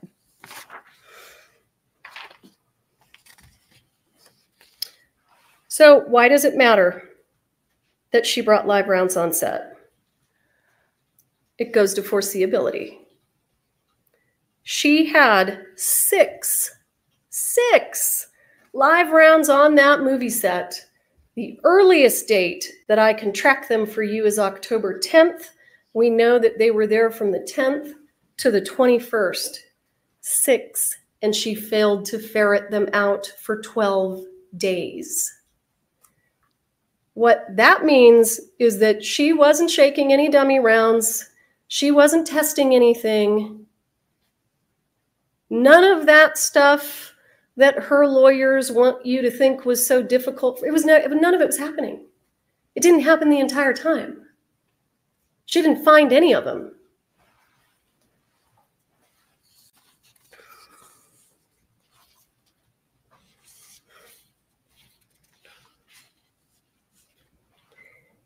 And folks, if she's not checking the dummy ammunition during the pendency of the filming to make sure that those rounds that are designed to look like live rounds are in fact dummy rounds, this was a game of Russian roulette every time an actor had a gun with dummies. Sadly for Ms. Hutchins, her camera crew walked off set that morning, and that required her to go into the church and operate the camera herself.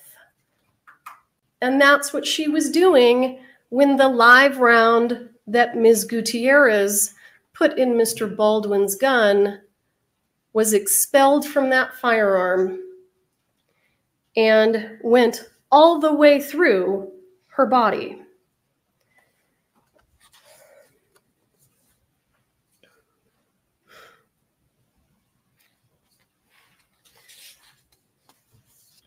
No one told Ms. Gutierrez to leave the church. No one called her out of the church.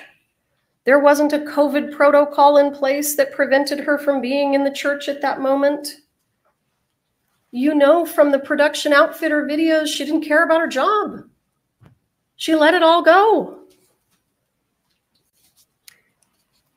Mr. Bowles is going to argue to you that if Mr. Halls had just called Ms. Gutierrez back into the church, she would have done an additional safety check and that live round would have been found. Well, for heaven's sakes, we all know that if she had been called back into the church for an additional safety check, nothing would have changed.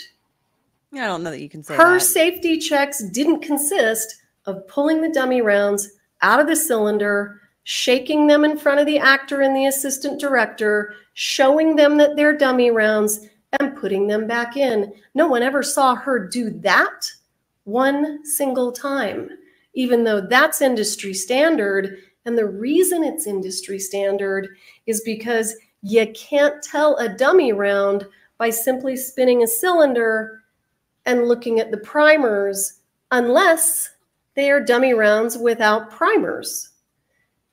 And that's kind of an interesting fact. We know that 6 dummy rounds without primers were not loaded into that weapon because one of them turned out to be live and very clearly had a primer. Interestingly, though, she had 5 dummy rounds without primers in her pocket. In her pocket. All she had to do was put those in the gun, make sure that the 6th one either rattles or has a hole in it, and she's good to go. Because now, when you look, when the cylinder gets spun, you can see 5 of them without taking them out, that they don't have primers. They were in her pocket, and she didn't use them.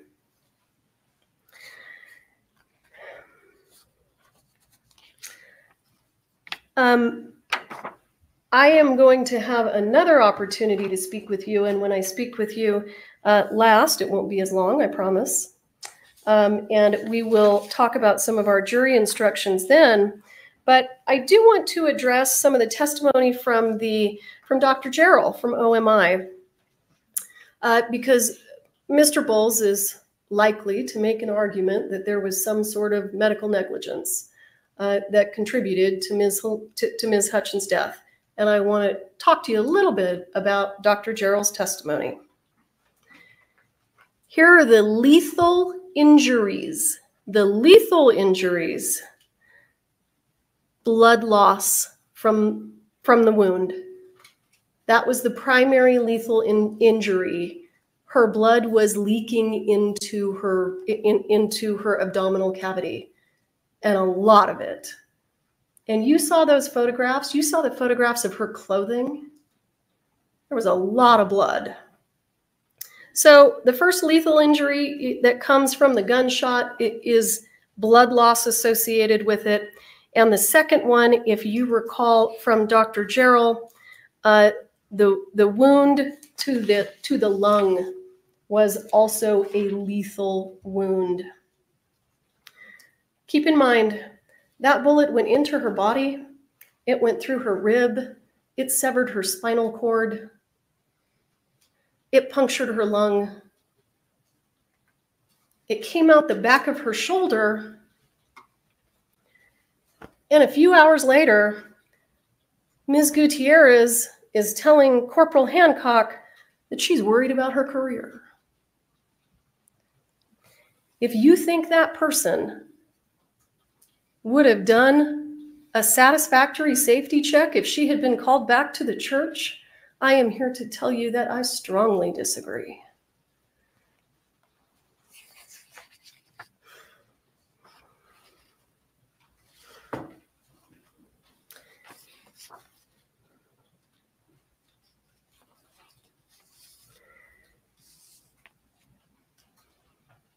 The astonishing lack of diligence with regard to gun safety is, without question, a significant cause of the death of Halyna Hutchins. Did Mr. Baldwin also contribute when he pointed the gun at people and pulled the hammer back, and regardless of what he said to George Stephanopoulos, pulled the trigger? Yes, he is. And again, we'll deal with that another time. That reference to George Stephanopoulos is very interesting. That indicates to me that they're probably going to use that interview in his trial. But also, it feels strange for her to reference it here because that is not evidence that came in at trial here. And the jury should not have seen that to be on the jury. So they may be like, what is she talking about? George Stephanopoulos? What? You don't escape accountability when you load a live round into a prop gun, tell the crew that it has dummy rounds in it, hand it off to an actor, and leave the room because he manipulated it. That's the whole point. That was the whole point to him having it. Of course he was going to manipulate it. It's foreseeable. Everything is so completely foreseeable. Imagine I hand you a gun and I tell you that it's basically empty and I walk away when in fact, I put live ammunition in it. You think an accident might happen? You think that accident is foreseeable? And listen, let's remember some of the testimony from Mr. Carpenter. Control is how we enforce gun safety. We do it with control. When she loses control, which she did repeatedly, anything goes. Anything goes there.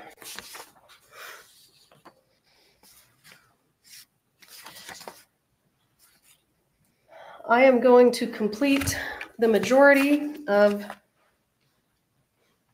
the portion of my closing arguments with regard to the facts. The next portion will be with regard to the law. When I come back after Mr. Bowles has had an opportunity to address you, we will be asking for justice today for Halyna Hutchins. Thank you. Whew. Are we gonna have? He's going to ask us if we can have lunch. If it's about a bathroom break, we're going to take a bathroom break. Okay. Okay. So please don't talk among yourselves or anyone else about the evidence received here in court. Thank you. We'll be back at 10 of. Okay. 10 of, meaning 10 minutes till. That must be at this point, right? Let's see here. Okay. Let's get some questions here. So yeah, I guess we're gonna go through this before lunch. Yeah, that was an interesting closing argument. I feel like she started off a lot stronger. Oh, 10 after. So in other words, no, I think another 10 minutes from now. There were some points though that seemed objectionable to me. Let's get some questions here and really quick, 1 second. Let me take care of something really, really quick here.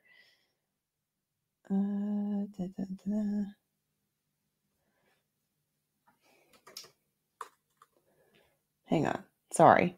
Talk amongst yourselves.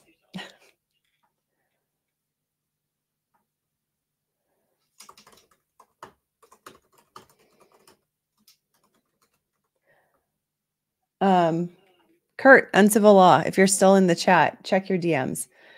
All right, let's get some questions here. All right. Perry G wants to know, what do you think the chances are of HDR being guilty and getting a drastically reduced sentence? I think chances are pretty decent. I don't know what her record looks like. But there's quite a few factors that go into it.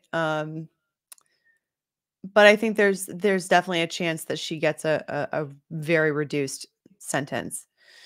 Divine Inhale with Donna Clifford. Question: if she's guilty, could she just get a charge and probation, or does it have to be jail time? It does not have to be jail time, as far as I understand.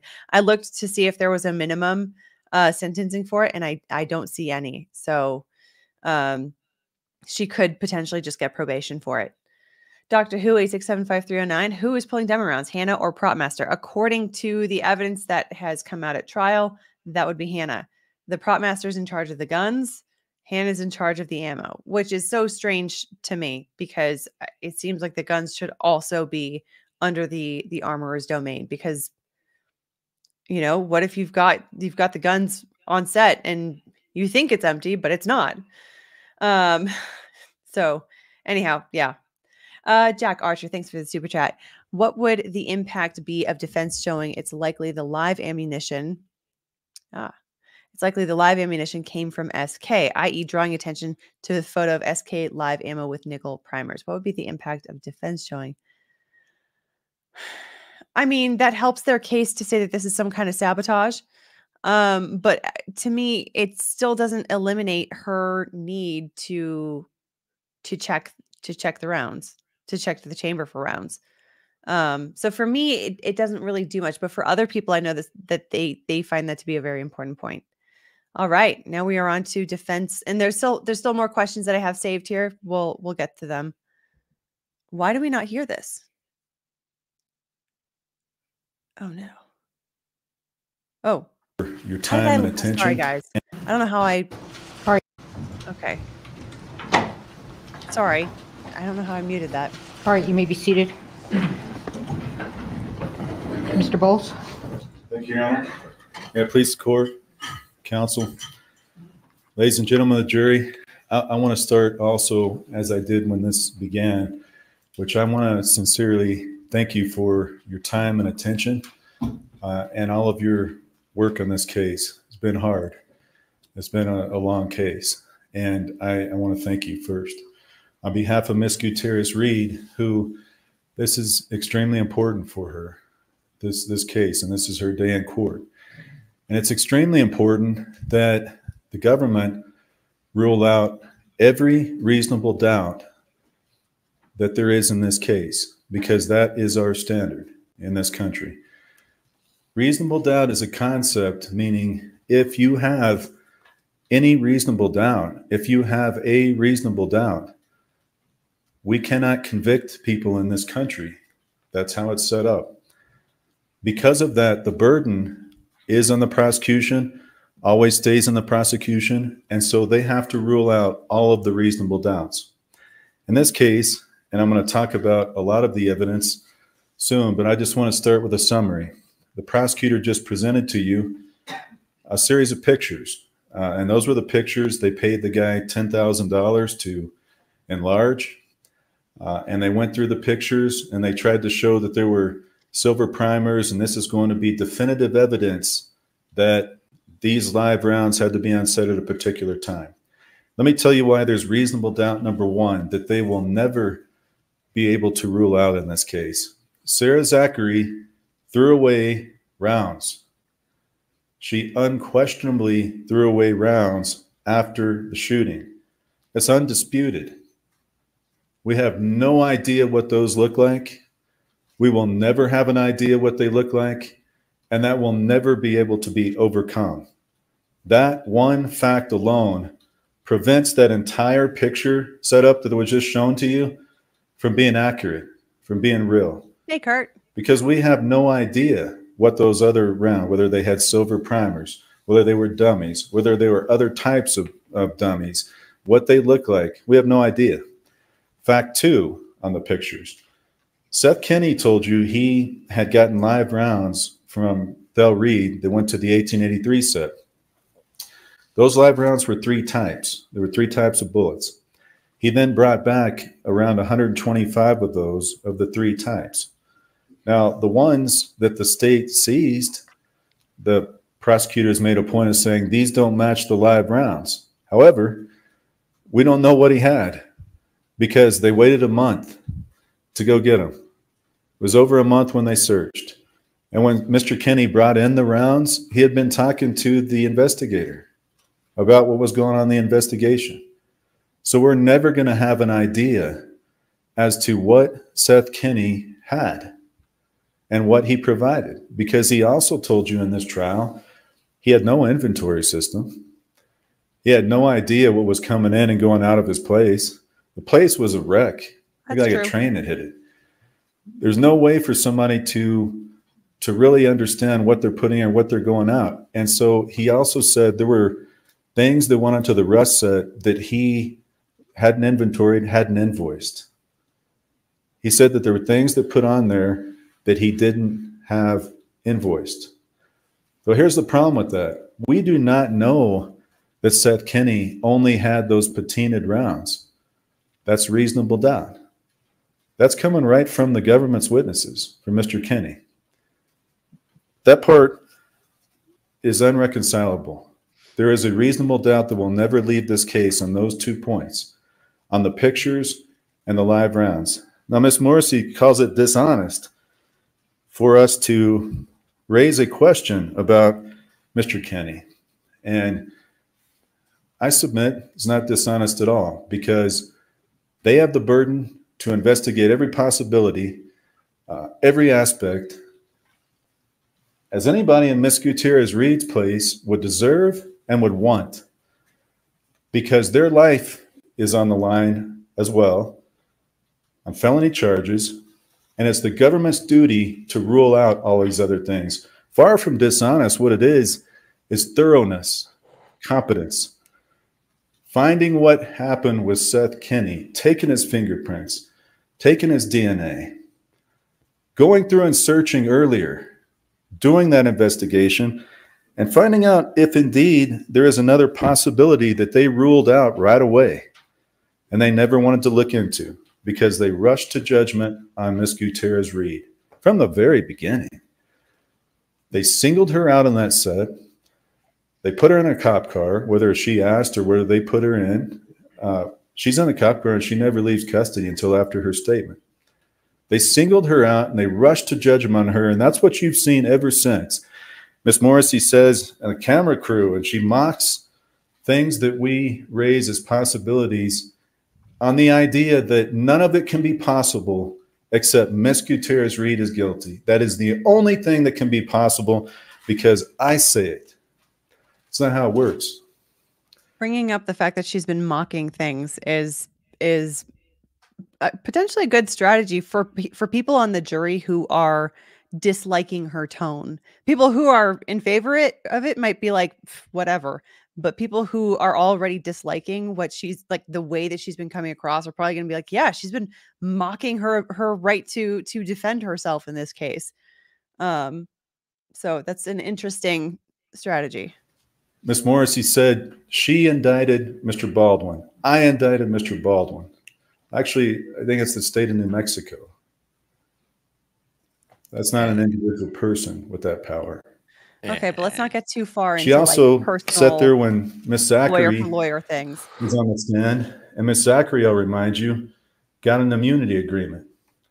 Miss Zachary was promised she would never be prosecuted, and Miss Morrissey stands up and says, "There's no evidence against Miss Zachary." Well, then why was she given an immunity agreement?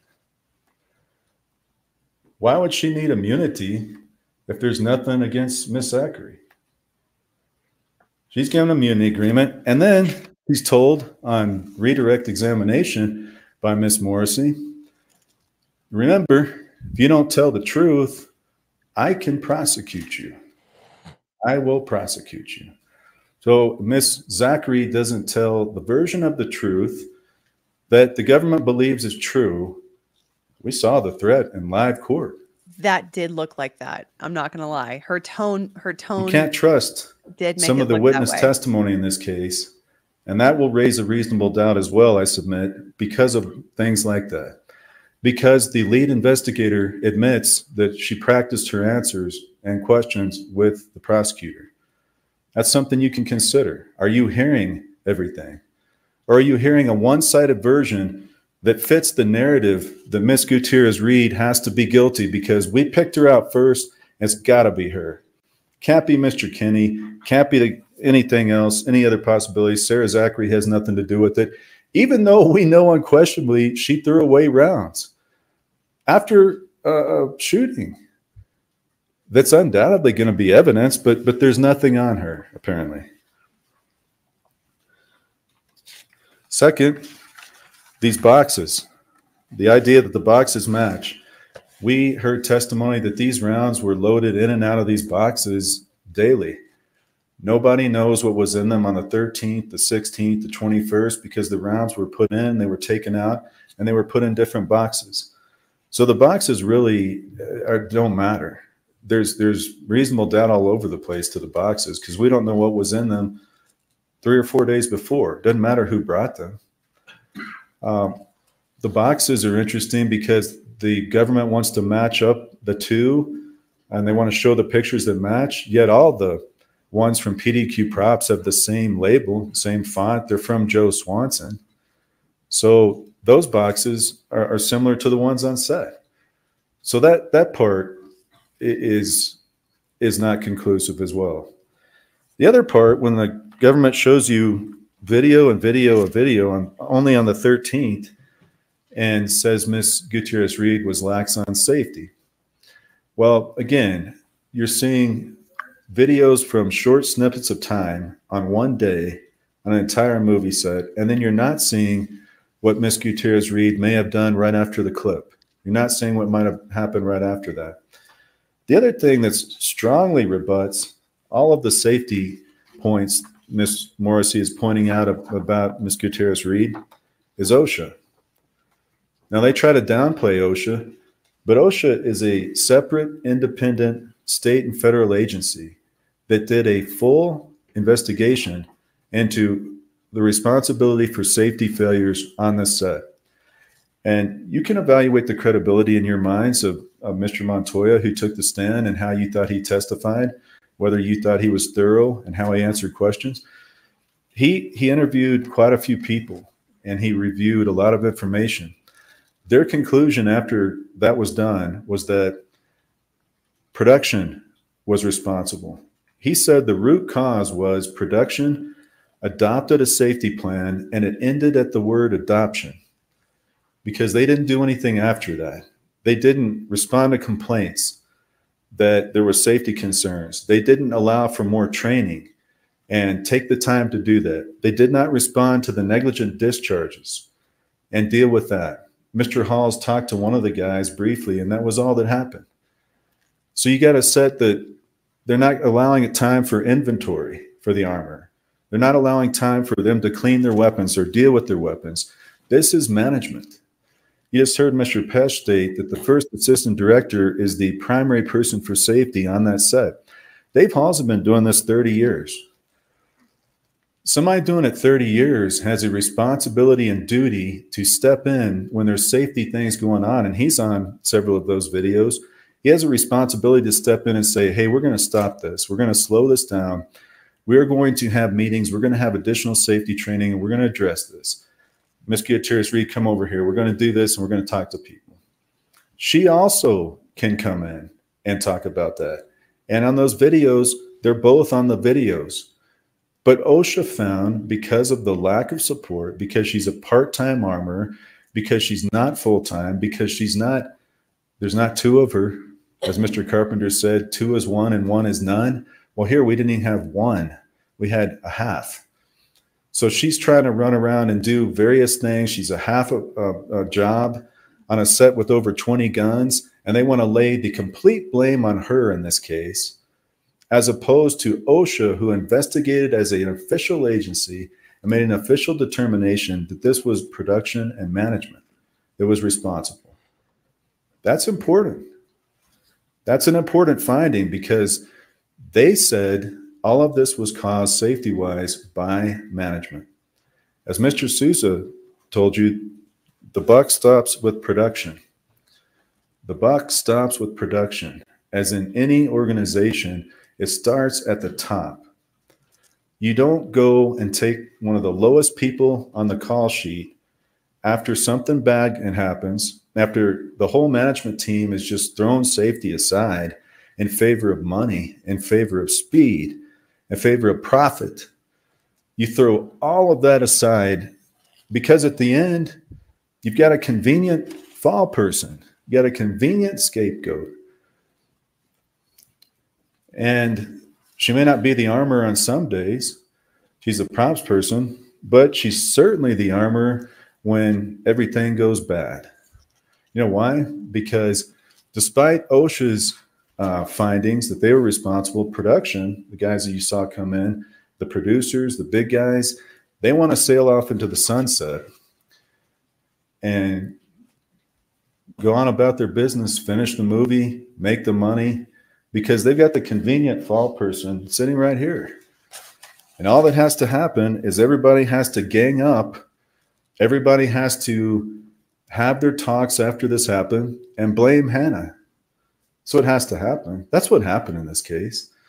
You had a production company on a shoestring budget, an A-list actor that was really running the show. He was directing people in those clips, telling the camera person where to go, telling the armor where to go. And then you had a situation where at the end, they had somebody they could all blame. It didn't work out with OSHA because OSHA didn't buy it. OSHA said it was the higher-ups. So here we are in a criminal court where the government tries to pin all of it on Miss Gutierrez-Reed. And it's just not the truth. It's absolutely right. We do want the truth. We want the truth and all the facts that were found by OSHA to be considered. We wanted all of the facts that you don't have in this courtroom to be considered because that's the only fair way to do it, to resolve all reasonable doubt and to rule it out. If you don't have all seems evidence, you objectionable. can't rule out all of that reasonable doubt. Oh, was there an objection?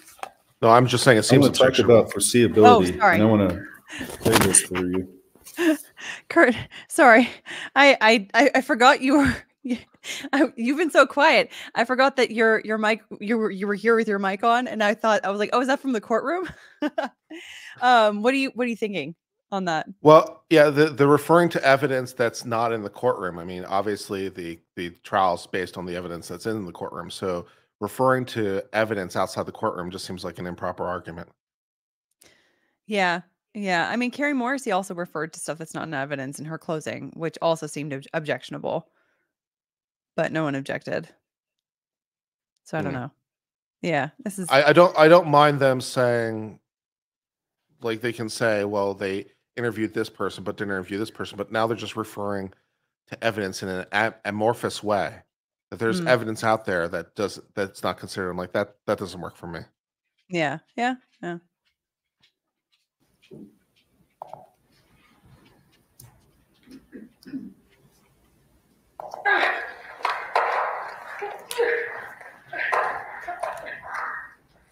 Well, now he learned how to play video.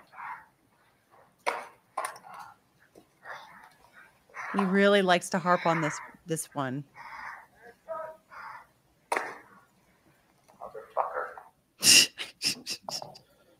You probably remember that. That was the scene where Mr. Baldwin runs up the hill and cut is yelled. And right after cut is yelled, he shoots. That's, I submit, reasonable doubt, and I'll tell you why. Because Mr. Baldwin went off script. He chose to fire after cut was called. And you're going to see where he does later do the same thing in this tragic shooting. Mamie Mitchell told you on the stand, the script supervisor, that it was not in the script for Mr. Baldwin to point the weapon. It was not in the script for him to point the weapon. And we have to be very careful with facts when we're considering a criminal case. He's trying to get and to the beyond the reasonable doubt standard. That's extremely important because Ms. Gutierrez-Reed, nor anybody else, knew that Mr. Baldwin in that moment was going to point the weapon right at Halyna and Hutchins and Mr. Souza and do what he did. That is the concept of foreseeability. Now, Ms. Morrissey gave you an example of if I hand somebody a firearm and it's loaded and then they go and do something with it and it hurts somebody. But here, what we had, she did not know Mr. Baldwin was going to do what he did. No one, first of all, called her back into the church that he was using the gun at that time. She had given it to Halls to sit in the church. Mr. Halls then gave it to Mr. Baldwin, and that is the conclusion of the lead investigator. That was what Baldwin said, and that is what Ms. Gutierrez-Reed said. Also wasn't supposed to have So rounds. Halls hands it to him. No one calls her back in to let her know Baldwin is doing that blocking scene. She doesn't know that's happening. The medic said she did not hear anybody call that out, first team, over the channel.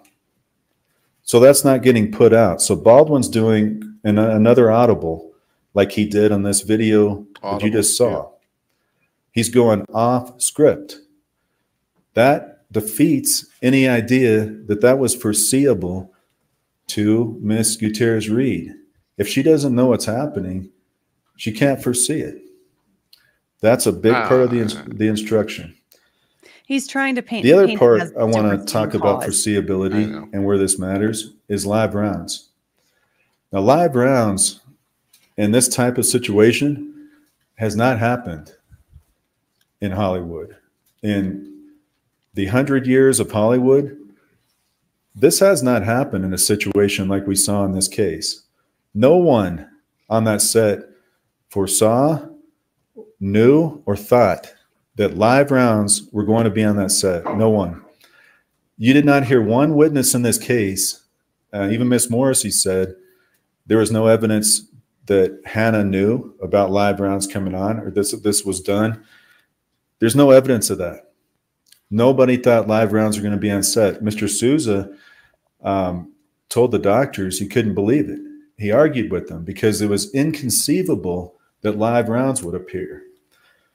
Because of that, when you read the jury instructions, there's a concept in the involuntary manslaughter of an element of willful disregard of the rights of another. That word willful, and I'm going to go over it soon, means purposeful. That you willfully do something, you purposefully do something. Look at this guy nodding What's in the back. impossible for the government to prove in this case. Can we approach? You're going to really give her harangue him on that? Like the mischaracterization of the law? I'd be like, get bent. As the judge, I'd be like, give me a break. Yeah, well. So, I mean, but it's not, well, willfulness and recklessness are two different things. You said purpose, right? And I think that's reasonable to view it the same. Ladies and gentlemen, I'm going to talk about willful more in a moment when we get there, but it cannot be willful One on that objection. if Hannah does not know there's live rounds, and nobody did.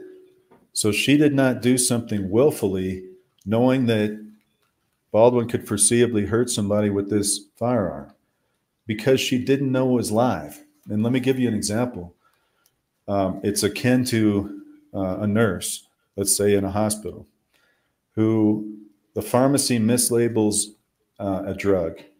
And let's say it comes to her and somebody's ordered it be administered to a patient. She then administers it not knowing that it's a fatal drug of some other type. The pharmacy's mislabeled it. The patient passes.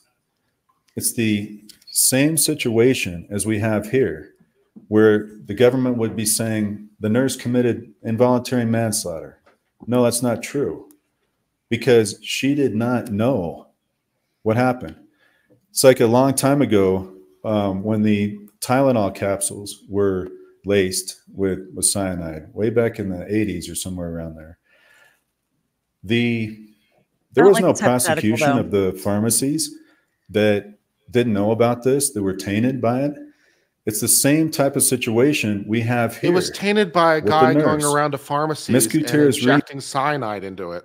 It's not quite Yeah, analogous. I was going to say there's an important distinction between his hypothetical and this current case, which is that she has the ability to check it, whereas somebody who's administering medicine, you don't necessarily know that it's been tainted. You don't necessarily have a way of seeing that it's been tainted. Whereas in her case, she does, and there's a methodology to it, and she's been trained on it. You know what I mean? Like, it's just that's an important distinction between the two, but props to him for the attempt. He did not know there were live rounds, and she was entitled to rely on production buying dummies and the boxes labeled dummies. She's entitled to rely on that, and that reliance is reasonable. So she cannot foresee a live round. Now, I want to talk next about Ms. Gutierrez-Reed's statements to law enforcement. You saw her first statement. She didn't have an attorney. She did waive her rights and answer her question. She had not been advised at that time. Ms. Hutchins had passed. And she came in a second time and answered all questions. The reason why I say that is she was cooperative. She was trying to assist in what this investigation, what they were investigating. Now, Corporal Hancock never fully investigated the source of the live rounds. And she told you that she focused on people on the set. So again, in ruling out reasonable doubt and where those live rounds came from, we have not done that in this case because there was never a full investigation as to the source of the live rounds. Let me give you an example. The state never called Joe Swanson. And it's kind of remarkable because Joe Swanson was the original source of where these came from. He's also the JS in all the boxes. So the idea that the person where it originated, you wouldn't call that person and get some more information is interesting. But more than that, it leaves a huge hole in the origin of the live rounds. Let me tell you what else it did. Seth Kinney's fingerprints and DNA were never taken. Yeah, I agree. Seth Kinney talked to Corporal Hancock 40 times or more. They supplied information back and forth. And he starts making you wonder about what's going on and why I'm called dishonest for raising the possibility that maybe Mr. Kinney was the source, because he's pretty tight with law enforcement in this case, obviously. They don't do a prop search warrant until 6 days after the incident, and that was Corporal Hancock and the rest of the sheriffs. They don't search Mr. Kinney's business until over a month after. They never asked the FBI to check live rounds for fingerprints or DNA. And so we will not know if Mr. Kinney's fingerprints or anybody else's would have ever appeared on those live rounds on set because they didn't get that evidence. Bryce Ziegler, I want to tell you a little bit, remind you a little bit about his testimony, and that's Mr. Ziegler. He talked about Baldwin's revolver being single action. You have to cock it, and then every time you want to shoot it. He testified about breaking that firearm. They actually destroyed the firearm after testing that was approved by the sheriff by hitting that with a hammer. He talked about that you can't determine a live round from a picture. And that's the other point I think is important to consider when considering the picture analysis. Now, the Latin print examiner, Latin print? Examined various things, but she did not examine anything Seth Kinney-wise. There's no analysis on the cartridges from the prop cart, and found 8 FBI employee prints.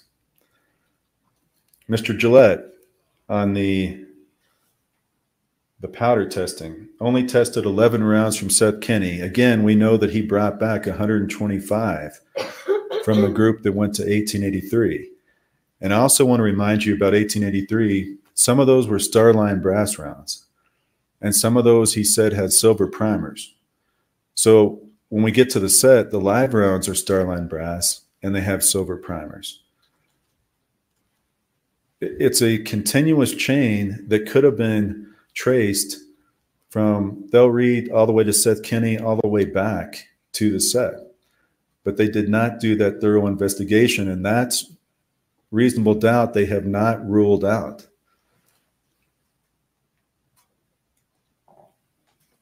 The dummies, again, I submit this is another area of reasonable doubt. Witnesses testified this set contained a dangerous mix of dummies. They were dangerous because it was impossible for the armor and prop master to hear and rattle all of the dummies, especially under pressure, rushing, and noise on the set. You saw there was a lot of wind that day on the lapel. There's people running around. There's, I think at one point somebody said 200 people. There's all kinds of things going on. And despite that, Mr. Haig indicated in a quiet office he could not hear one of the dummies when it's rattled. That's dangerous because when you're trying to do it quickly, when there's a lot of noise, it may be a dummy. It may not. You can't hear it rattle.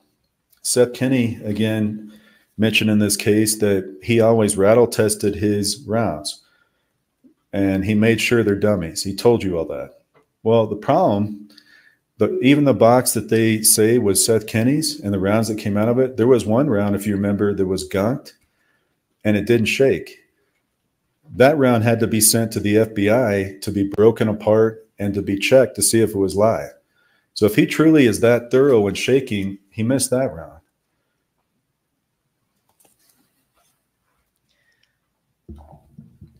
Now the producers. I'm actually kind of surprised that the state did not bring up in her closing argument the fact that Hannah said in her police interview that she shook the whole box to see if it rattled, to check if they were dummies. That's a good way to go about it. Yeah, just shake the whole box. That's definitely the same thing as shaking each individual round. Oof. Yeah.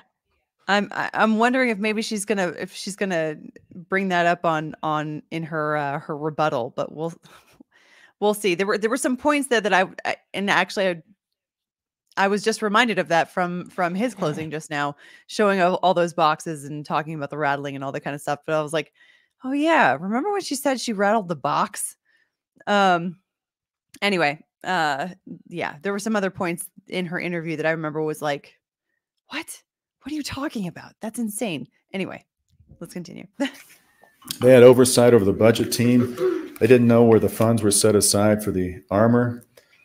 They were on location for filming. Also, they really chose a terrible picture for this witness. I mean, hey, he's a state witness, so they probably don't care. But I mean, they really could have picked a better screenshot. And they were fined the statutory maximum by OSHA for managerial safety violations. Again, OSHA found that the management team are the ones responsible. And yet we're here with Ms. Gutierrez-Reed, the person on trial for the felony offenses. Sherilyn Schaefer was the medic on set. You recall she did not have chest seals. She, I think, was doing the best she could with the equipment that she had, but she didn't have the complete equipment to deal with a gunshot wound. She also indicated she never heard anyone call out use of a gun before the fatal shooting. Mamie Mitchell. I think the defense completely misused the EMT as a witness, because her lawsuit basically had the same claims that Hannah did, saying she wasn't given what she needed in order to properly do her job. They totally could have like brought her, like the sympathizing side of her testimony, brought that over to Hannah's side. It'd be like same. She's basically saying the same thing, even though she's the state's witness. Although maybe I'm missing it. Sorry. But he said earlier that this idea of this mechanism of shooting has never happened in Hollywood ever. So you wouldn't presumably have things in your EMT kit to deal with that because it's never been seen before. So would there be some other reason that she would have chest seals other than the shooting, which by his own admission no one expected in the first place? Yeah. I don't know. Is it negligent in some way not to provide her with the chest seals? Because why would she need them? Yeah, I don't know. The whole point in having someone like an EMT is because somewhat unforeseeable things happen. And the whole point in having an armor on set is because there's a risk of harm from guns, from firearms. So it's like, I don't know. It does seem like the equipment that she needs to have also should include like the big danger on set. Okay. I don't fault her for that, by the way. That's production. Before the fatal shooting. Mamie Mitchell, I touched on this earlier. Most important thing Miss Mitchell said was that it was not in the script for Baldwin to point the firearm. That goes directly to the element when you read the jury instructions and you all go back in to deliberate. That goes to foreseeability and whether or not anybody can foresee the moments Mr. Baldwin pointing the gun, using it as a pointer. He's up on the hill shooting after cut, and then he's shooting, pointing the gun when he's not supposed to in scenes. David Halls was the first assistant director, as you remember, and he was in charge of overall safety. Now, he got a misdemeanor, 6 months unsupervised probation. Even though he was in charge of overall set safety, he never raised any concerns. And in fact, I think he said Hannah did a great job as armor. He indicated he did not hand the gun to Baldwin, but the sheriff contradicted this. So did Hannah, and so did Mr. Baldwin. And that was essentially Mr. Hall's testimony. Sarah Zachary, I remind you, she threw away rounds on set after the shooting, took items off the prop card. She worked for Seth Kenny, right. And she texted and called him right after the shooting. That's right. That was the emoji that she got from Alec Baldwin by text. I forgot about that. With respect one of her the texts, shooting? she indicated she had said she was talking to Alec Baldwin and trying to keep her facts straight. She mentioned that she had loaded firearms on set. She picked up ammunition from Kenny at PDQ. I'll remind you in the testimony that Sarah Zachary and Hannah Gutierrez-Reed went to Kenny's place before production started, and he had given them ammunition. I'm just glad if I ever letters, shoot someone in the future, I know what So emoji again, to use. Got we that don't know covered exactly what Mr. Kenny may have supplied to this set because it's not inventoried. It's not all invoiced. I also remind you about Sarah Zachary when you're considering her credibility and her testimony. She had the text where she wanted Hannah to go to jail, and she's given complete immunity. Seth Kenny, Another again, terrible I image. mentioned this. He supplied the leathers, guns, and ammo before arrest began. He had no inventory system. And we attached some pictures to the right that you can look at in the jury room about his place. It was an absolute mess. There was stored live ammo in the bathroom. And one of the things I think was important to remind you of is he actually called Joe Swanson and had a conversation with him. And after he gets off the call, his first words are shit, shit, shit.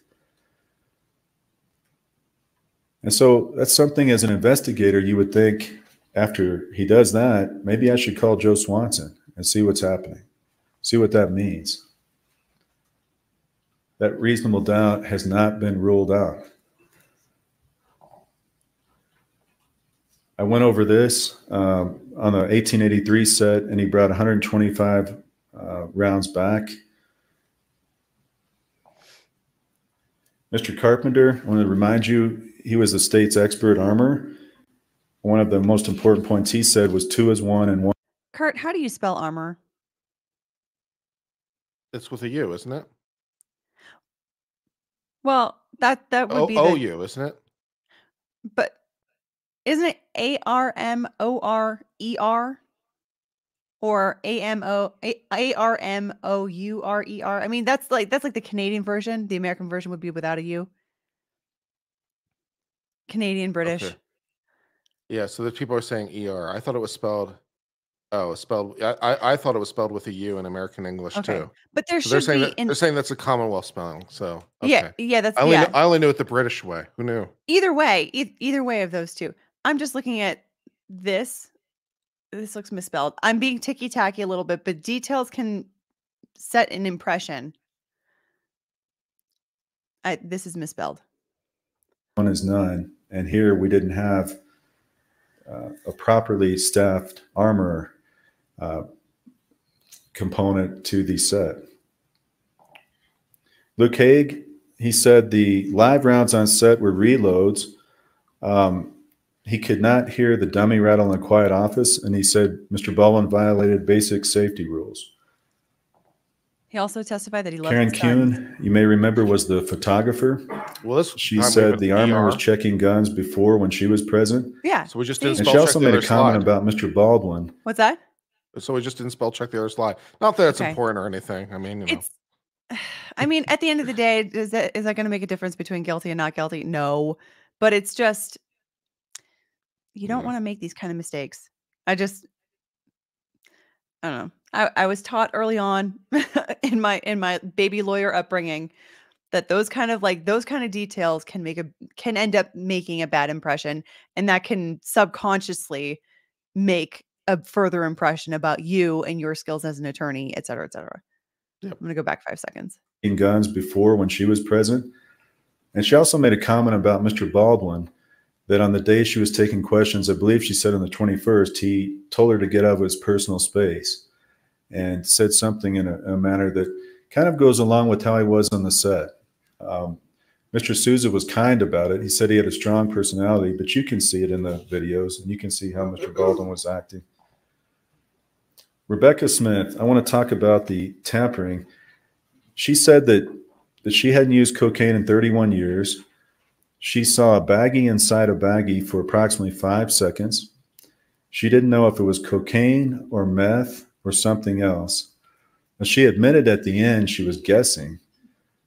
And we also know that the substance in the baggie was never tested. And so the only evidence you have of narcotics in this case is a guess. Now, Ms. Morrissey in her closing indicated that, well, of course we don't have the evidence. The whole thing is throwing it away. Well, you have to prove first that it was evidence. So in a normal tampering case, when, let's say, a firearm's thrown away, and we know a firearm was used, and somebody throws a firearm away, we know that was a firearm. So we know that would be evidence in a case involving a shooting. Here, we have an unknown substance. Again, they have to rule out all of the reasonable doubt by that. It's not enough to say it's probably something under a criminal standard. It's probably cocaine in that bag because Ms. Smith says it is. If it even happened, we don't even know this happened. The government hasn't established that except through her testimony. We don't know if there was a bag. Corroboration with some text messages. We don't know if this actually was passed, and that's their burden. Let's say it did happen, that you believe it did happen. It's not enough to say what was probably in that bag. They have the burden to rule it out beyond a reasonable doubt that it couldn't have been anything else. And she's already calling it in her testimony potentially multiple substances, cocaine, methamphetamine, or possibly something else. So she's not even certain. Creatine monohydrate. Without a test, without something presumptive to tell you on a test, there's no way of telling what was in that bag. And it's not enough in a criminal case.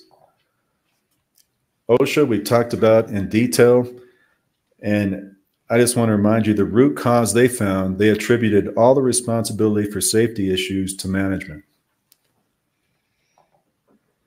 Mr. Elliott, he was defense expert investigator, got an extensive law enforcement experience, if you recall, in APD and military. One of his big points was Mr. Baldwin was not segregated at the beginning, even though he was the known shooter. Hannah was segregated right away. Again, they zeroed in on her in the rush to have her identified. He indicated there was 20 or so key witnesses not identified and segregated. And the problem with that is they can get their stories together and they can change their stories. They can have their memories altered. We know this happened in this case because after the incident, Mr. Baldwin is talking to Sarah Zachary. He's texting and talking to her. Seth Kinney's talking to Sarah Zachary. Mr. Halls is talking to Baldwin after.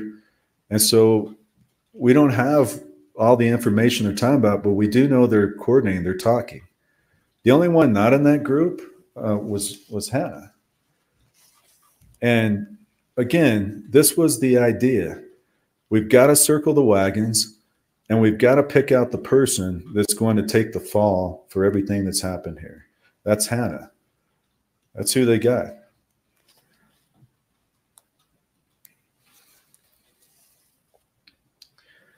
Law enforcement failed to follow up on the origin of the live rounds, and their delayed search warrants caused problems with missing evidence.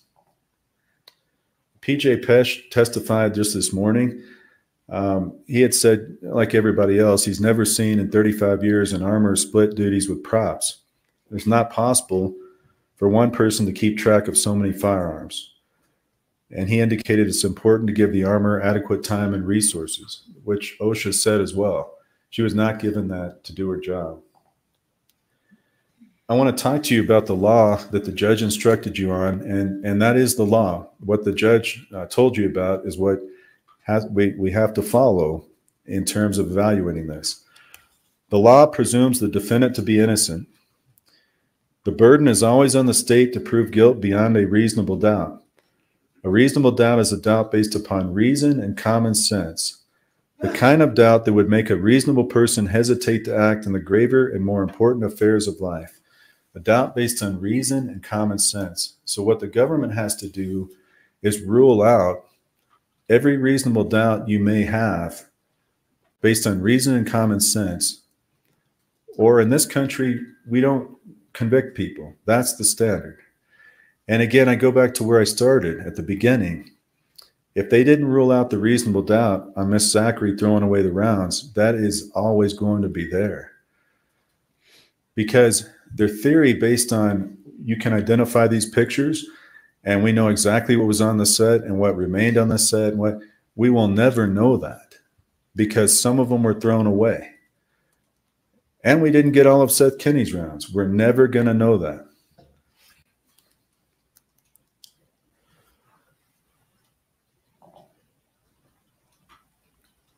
Other areas of reasonable doubt,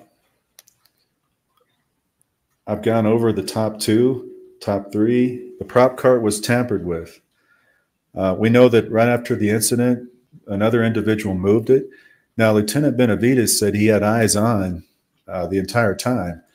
But if you saw that video, you can make up your mind what you believe. Ladies and gentlemen, his camera appeared to be pointed right into the vehicle, and the individual getting the cart was way off in the other direction. He said he had his head turned. But you all can decide what you think about that. The prop cart, there was unquestionably items taken from it. We don't know exactly what those are. That is another area of reasonable doubt that the government has not ruled out.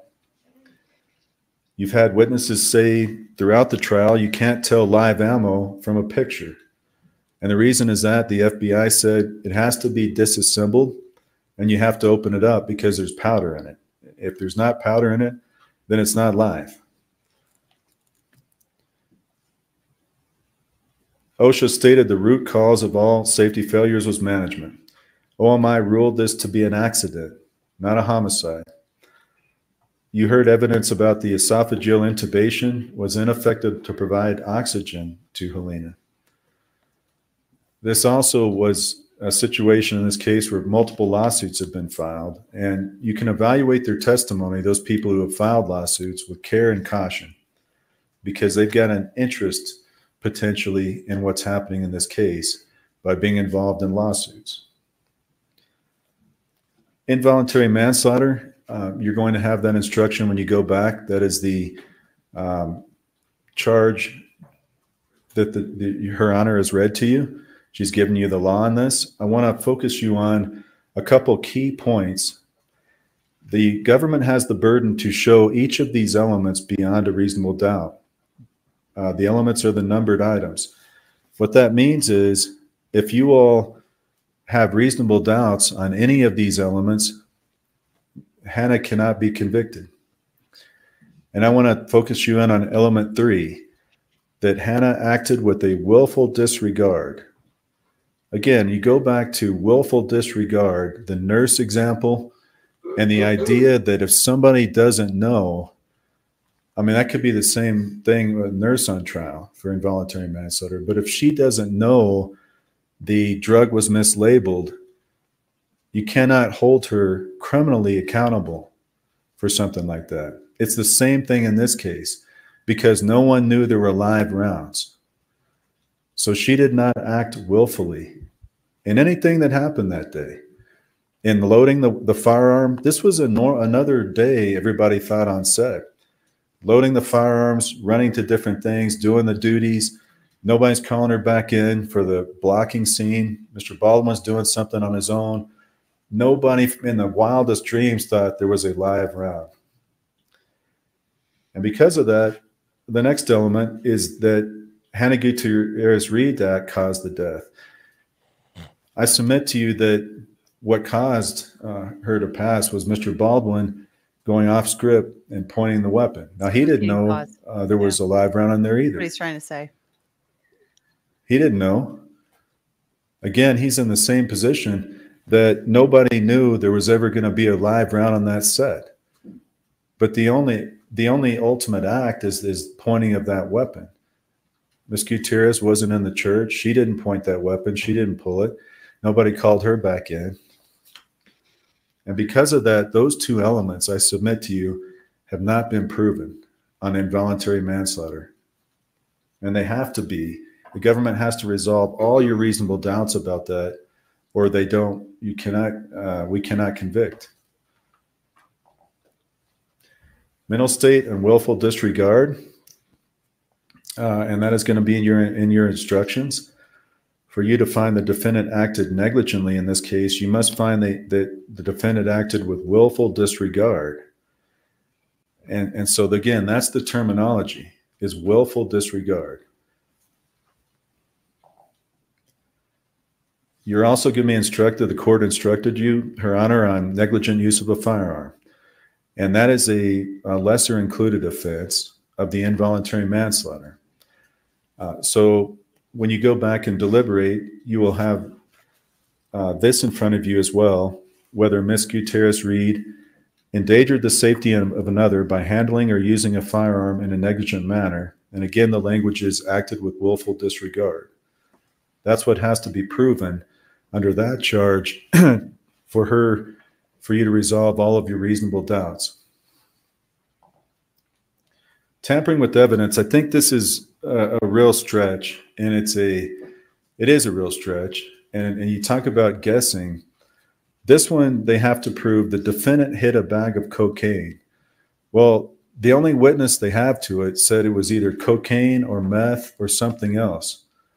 So just by the testimony alone, the beginning of that, there's no way of knowing it was a bag of cocaine. It's just impossible. There has to be reasonable doubt on that by the government's own witness. Their only witness. No law enforcement testing. There's nobody else. This is absolutely unproven in this case. And you don't even have to get to element 2 because element 1 is not even close to having been proved beyond a reasonable doubt. Proximate cause, it's a legal term, but it's something the government has to prove as well. And this is where you get into that the passing was a foreseeable result of Hannah Gutierrez's act. The act was a significant cause of the death, and the language I want to focus you in on, in a natural and continuous chain of events uninterrupted by an outside event. What these mean, and these are the legal terminology, what it means is that what Hannah Gutierrez did had to be a foreseeable result, but again, that caused her death. But again, without her knowing that there was a live round, that's impossible to meet that standard. She did not have that knowledge, and there's no witness that came in here in this courtroom in 2 weeks to say she had that knowledge. Without it, nothing she did. She has that willful disregard because she just doesn't know. Now, was there an outside event as well? There was an outside event. There's 2 outside events. Whoever put the live round on set, and then Mr. Baldwin in the end going off script and doing what he did. Those are outside events outside of Miss Gutierrez-Reed's control that she didn't know was going to happen. I'm not buying his argument on foreseeability. That breaks any idea, and there's reasonable doubt that she had anything to do ultimately with Halyna Hutchins' death.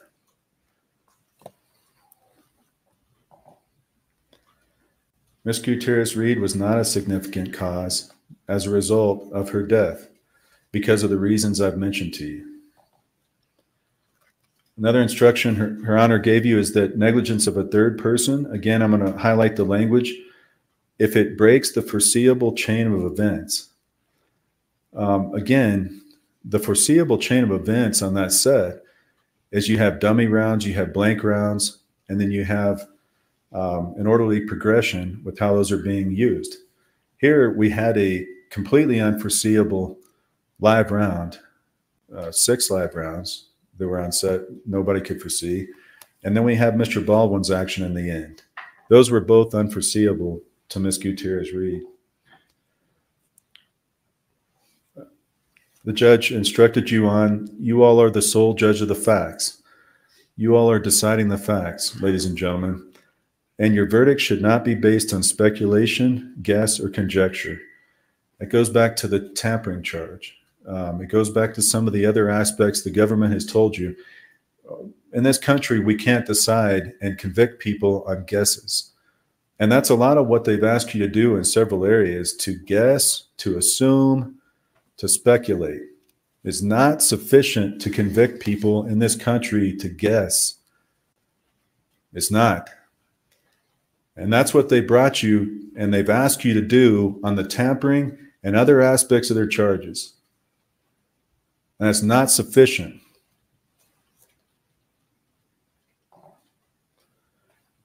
Ladies and gentlemen, Hannah is not guilty on all the counts because of the law that Her Honor has given you.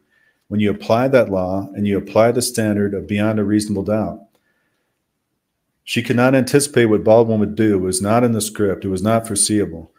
Management was responsible for safety failures and not Hannah. There's zero evidence of cocaine. There's no testing.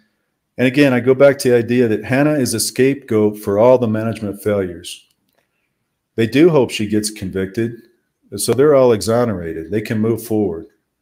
They can finish that movie like Mr. Souza said they did and make their money. But as he also told you, the buck always stops with production, and it's their responsibility. In any organization, it goes from the top down. And that's where the responsibility lies in this case. That's what OSHA said. And that's also the truth. And the truth is important because justice for Halyna does not mean injustice for Hannah. Fine. Does not mean injustice for Hannah. It does not mean they get to steamroll her and they get to come in and spin their version of facts and they get to call it truth.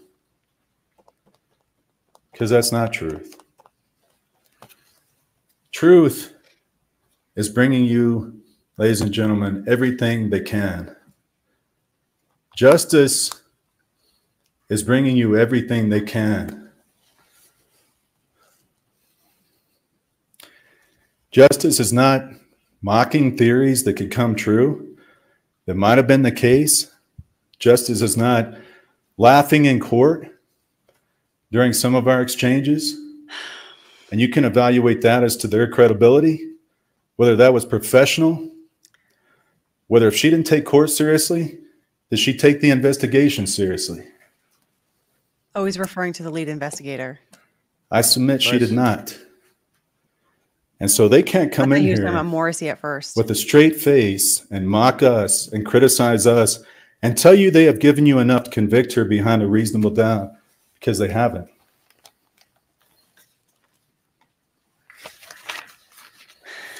Thank you. I don't like this squabbling in these closing arguments.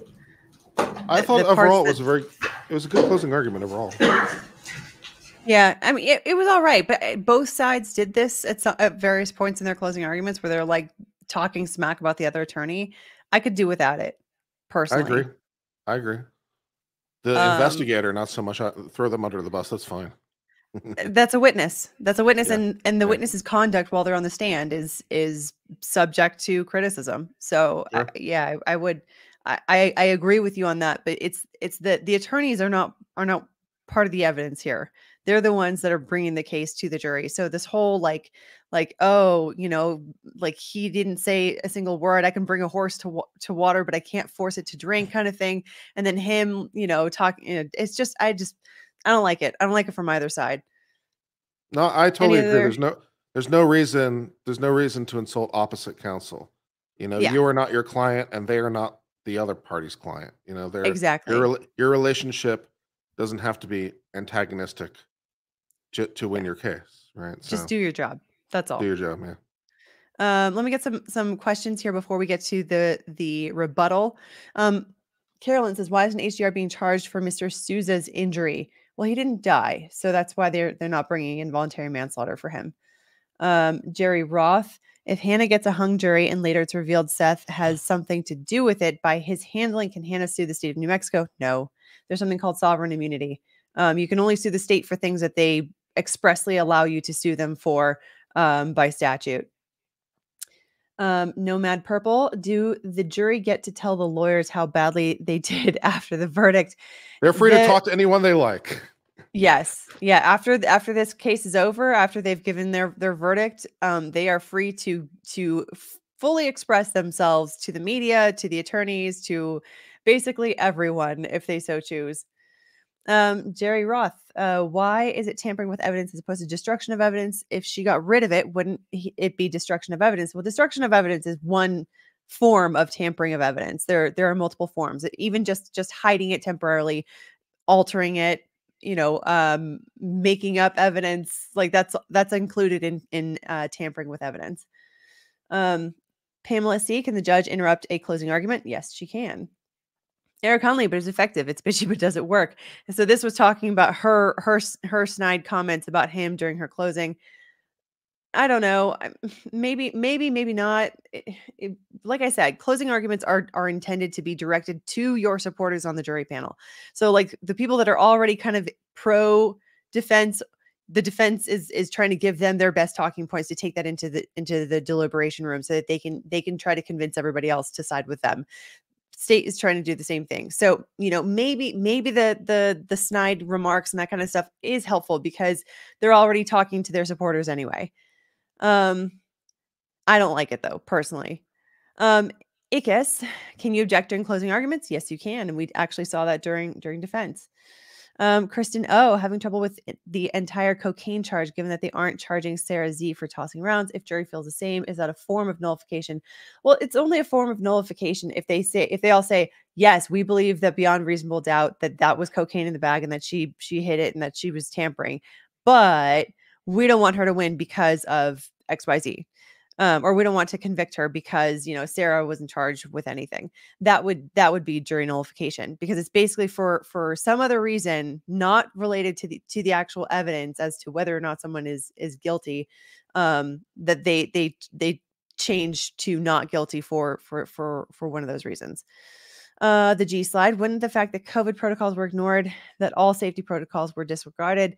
I don't know that you can necessarily make that assumption that means that all safety protocols were ignored. And I don't think that we've seen any evidence in this case that suggests that.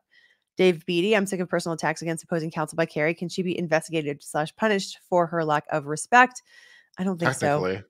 I mean, technically it'd be a bar issue, but practically no. Yeah, that's not the kind of thing that they're going to be willing to put significant resources into, generally speaking. However, she can definitely be criticized publicly by a lot of people. So I don't know if that ends up making a difference, but also the G slide, can Carrie's statements about AB come back to bite her in the future cases? I appreciate your play on words there with bite. Probably not, because you can make completely opposing arguments in two separate cases. It's going to have a completely different jury. It's going to have it's going to start from fresh. So no.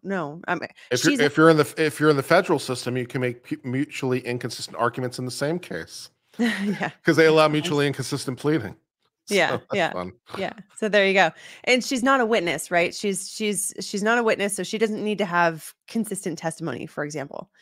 Howie K, does the defense get a redirect after the state does its redirect? So let me explain this really quick. I didn't really explain the procedure of this before we got into it, but so the procedure for a closing argument is first the state does theirs, then defense does theirs, then state gets a rebuttal. So why is that? Why is it ordered like that in the first place? So state goes first because they are the ones with the burden of proof. So they have to prove their case.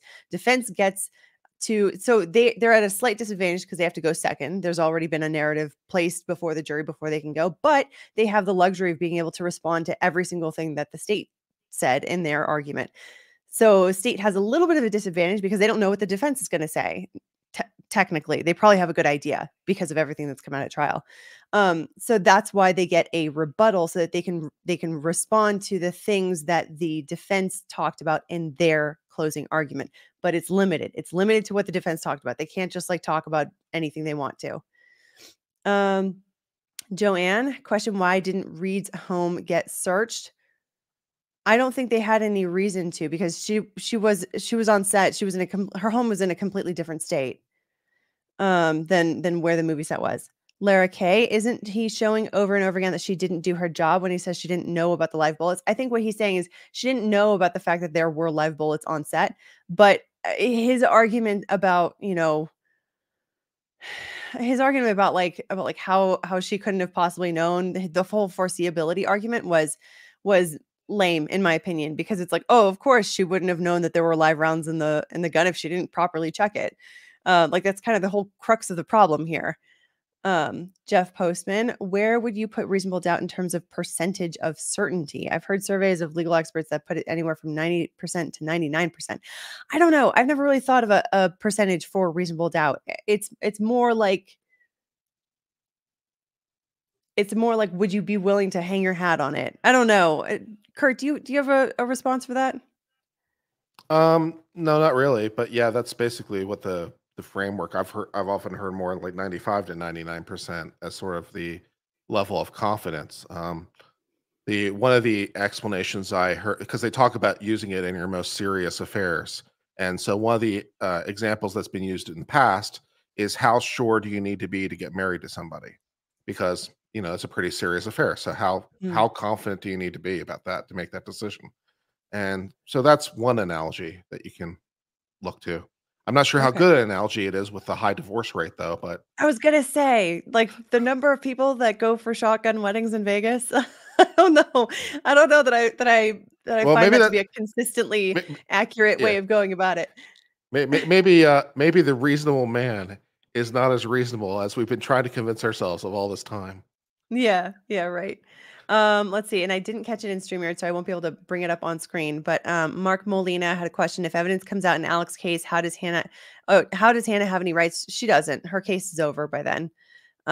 Couldn't one argue that HGR negligently injured Mr. Souza, like involuntary battery or something? Is that a thing? Battery is an intentional act. So no, that I don't think that would work. All right, let's get back to. Although Richard Barnes says, and I think he's probably right in practice, he says that you can tell the jury all they want, but at the end of the day, it's probably more like preponderance of the evidence in reality. If they think it's more likely than not, they're probably going to convict you. He's probably more right than not. Okay, interesting. Yeah. All right, let's get to the rebuttal. State's reply.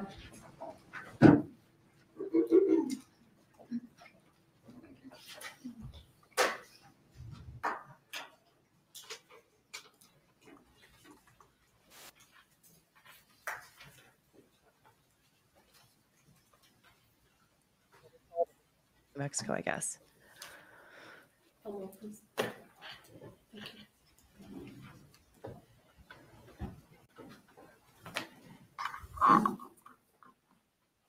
I'll begin while the gentlemen are setting up the Elmo for me. Okay. Old school. Oops. Okay. Hannah didn't know there was a live round on set. I agree. If Hannah knew there was a live round on set and she loaded it into a prop gun and it was used to kill Halyna Hutchins, She wouldn't be charged with involuntary manslaughter. That'd be murder. She'd be charged with second-degree murder. She'd be charged with first-degree depraved mind murder. This is an involuntary manslaughter charge because she didn't know there were live rounds on set, and the reason she didn't know was through her own negligence, her own recklessness, her own willful disregard for the safety of other people. That willful disregard, that lack of care for the safety of other people that you have seen throughout this trial. It is shocking. For Mr. Bowles to come up to this podium and say it wasn't foreseeable that Alec Baldwin was going to go off script and pull the hammer and pull the trigger. He showed you a video of Alec Baldwin going off script.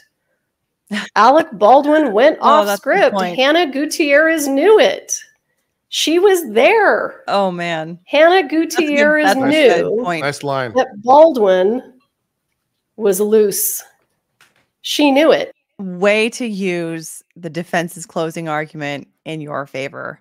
I mean, the one video that he finally shows in court, like he was like so low tech in this whole thing, and I think it caused him some problems and with some impeachments on cross-examination.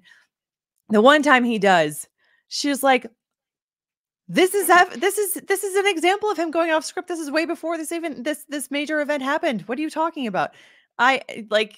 People talk about her tone in this sense. I kind of get her tone, her incredulity over that. I'm like, well, okay, she kind of makes sense, actually. I'm liking it so far. Yeah. She didn't do anything about it, even though it was her job. It was her job. It is her job to say to an A-list actor, if in fact that's what you want to call him, the shade. Hey, you can't behave that way with those firearms. That is her job. That is what they pay her for. That is the job that she applied for. That is the job that she accepted.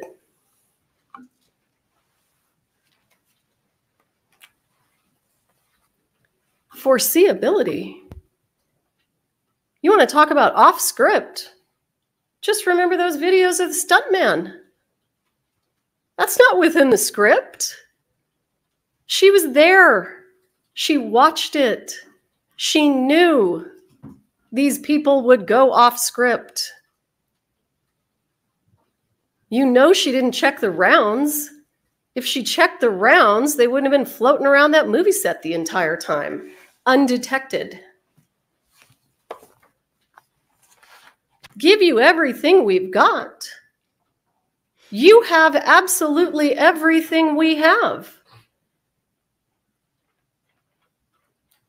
This law enforcement team and this team of prosecutors have reviewed thousands and thousands and thousands of photos and thousands of videos. We have interviewed countless people, many of whom you didn't even hear from. We can't stay here forever. You have absolutely everything you need. One of the amazingly shocking things about this case to me has always been, and it's to Detective Hancock's credit, a defense attorney with his own agenda, no question, comes to her and says, it's Seth Kenney, it's Seth Kenney, it's Seth Kenney. That's his job. Okay, let's make that clear. That's Mr. Bowles' job. He gets Hannah's dad to say, it's Seth Kenney, it's Seth Kenney, it's Seth Kenney. Rather than ignore them, she gets a search warrant. She took his speculative agenda, presented it to a judge, got a search warrant, and searched that man's property. And oh my heavens, what did they find? They found exactly what Thel Reed said they would find. They found live ammunition with semi-wad cutter projectiles. You have everything you have. You have everything we have. You have everything you will ever need to convict her. This is 100% foreseeable.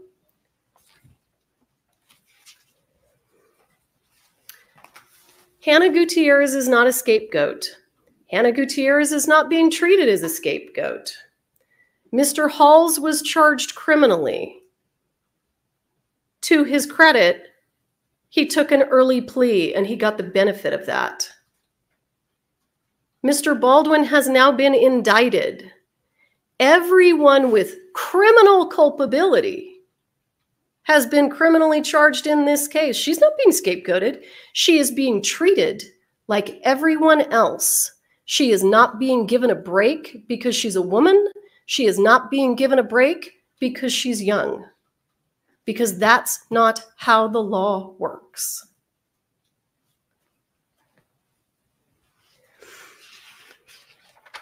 Real quick, Slick556, thanks for the super chat. Thinking back to yesterday when the expert was rambling on, I thought of the "Sir, this is a Wendy's" meme. Nice, nice. Let me just review my notes real quick. And as I promised you, I am going to try to speed this up for you. Please keep in mind, Mr. Bowles comes up to the podium and says Sarah Zachary threw rounds away. She did. Obviously she did. She admitted it. She told law enforcement that she did it. And rather than try to prosecute her for tampering with evidence, for panicking and throwing some rounds away, she agreed to come in and testify, and her agreement is that she must testify truthfully. And she testified truthfully. You want to know why we don't have an inertia puller in evidence? Why we don't have a box of dummies that Ms. Gutierrez said she brought on set? She said she brought 2 boxes. We've only got 1. You want to know why? Because she went to the prop truck on October 23rd, got access to it, took a bunch of gun belts and a couple of boxes. Your Honor, I want to object. You're getting your ass kicked, son. Okay. Christina Kirshner, why is prosecution getting rebuttal and closing arguments? Is that normal? Yes, yes. This is what happens basically every single case, whether it's civil or criminal. The side that has the burden of proof goes first, and then they get a rebuttal so that they can respond to the closing argument of the defense. So because if you go first, you don't have the ability to respond to what they said, right? Because you haven't heard them say what they were going to say yet. So it's limited in scope, limited in time usually. And I mean, so far she's been limiting it to responding to what he's been saying. So it's been entirely proper on that front. Where were we? No instructions, so he lost.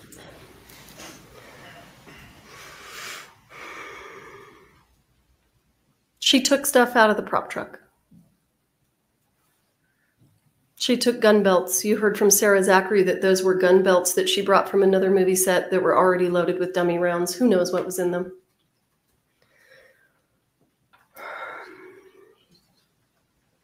So I want to make sure that we understand what reasonable doubt means. Reasonable doubt means the doubt must be reasonable. It is not a reasonable doubt to cast suspicion on Brian Norvell.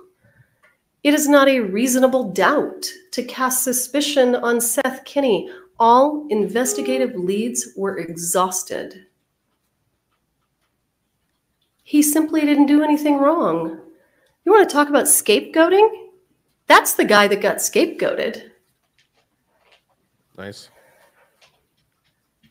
Real quick, just because, thanks for the super chat. I need Natasha Leone as Charlie from Poker Face to react to this and yell BS from the corner. I censored myself, but yeah, thank you. The doubt must be reasonable. And I don't have to prove this case beyond all possible doubt. If that is what the law required, my heavens, we live in a world of infinite possibilities. The government would never be able to prove a case beyond all possible doubt. We'd have to have a video of absolutely everything that took place. It's not the standard, and it doesn't have to be the standard. So when you're back there and you're talking about doubt, make sure it's a reasonable one under this set of circumstances.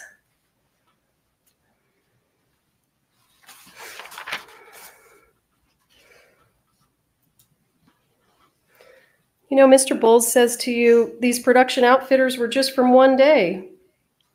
That's right. All that happened in one day.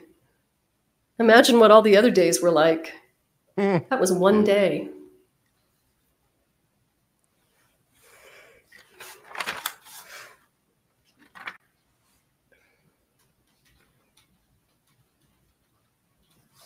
Mr. Balls is right. The crew didn't believe there were live rounds on set.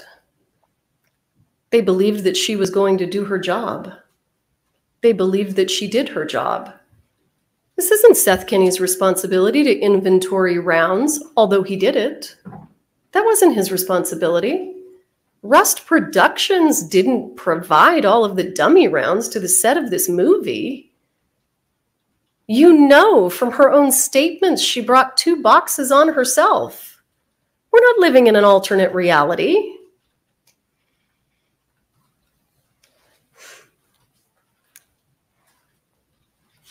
All right.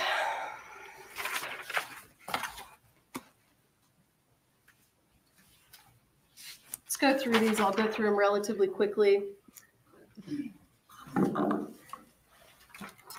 When you all go back into the jury deliberation room, you will have your own copy.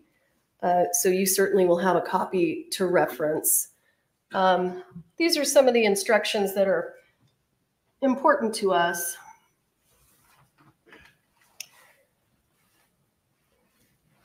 Your verdict should not be based on sympathy or prejudice. Sympathy or prejudice? Huh? It's not showing on the screen. Oh. Oh, I see. There we go. Thank you, Mr. Lewis. So it can't be based on sympathy or prejudice. And for any of you who are feeling sympathetic because she is young and she is maybe inexperienced, although by her own statement to Detective Hancock, she would tell you she wasn't. You all are on this jury because during voir dire you agreed to follow the law. And I will ask you to do it right now. If you had said during voir dire, I can't follow the law, I feel too sympathetic, you wouldn't be here. And if you can't follow the law, you can probably excuse yourselves. Okay, I'm not sure I would have said that. That's a little Yeah, overly aggressive. I don't for like my that taste. either. Can I? Can I literally leave? Is that an option? I'm out. Headed.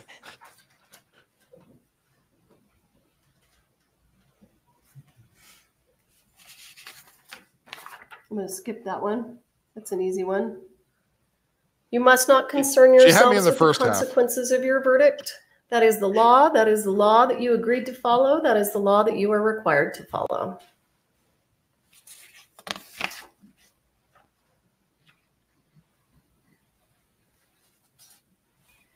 Hannah Gutierrez endangered the safety of another by handling or using a firearm in a negligent manner. There can be absolutely no doubt. That happened. Hannah Gutierrez should have known of the danger involved by her actions.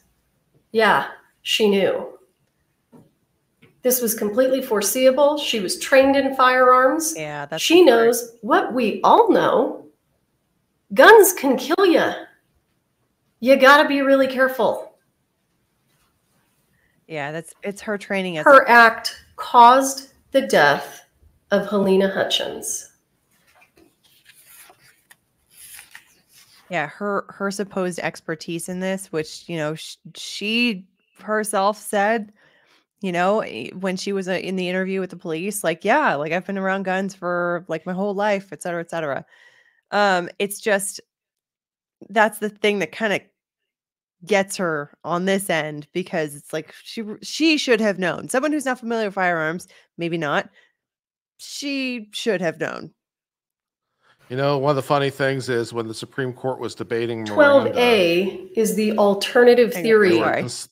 I said one of the funny things is when the Supreme Court was debating Miranda, there was a lot of commentary from the legal commentariat, and for that matter, the law enforcement commentariat. Whereas, like, we can't possibly inform people of their rights. If we did that, they'd be invoking these rights all the time. We'll never have an interrogation ever again. Didn't really work out that way. No, not at all. No. They just got better at figuring out how to maneuver and put some pressure on people. And so let me explain to you that 12 and 12A are alternatives. You must make a decision about guilt or innocence unanimously to the count, not to the alternatives. So 6 of you can say, I think she's guilty of 12, but not 12A. Another 6 of you can say, we think she's guilty of 12A, but not 12. Done. You're done.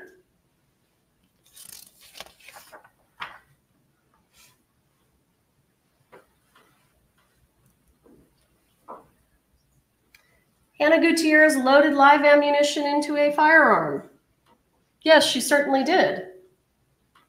She told the police she did. She failed to perform an adequate safety check of the ammunition. Of course, you know that. She didn't do it just once. She did it numerous times.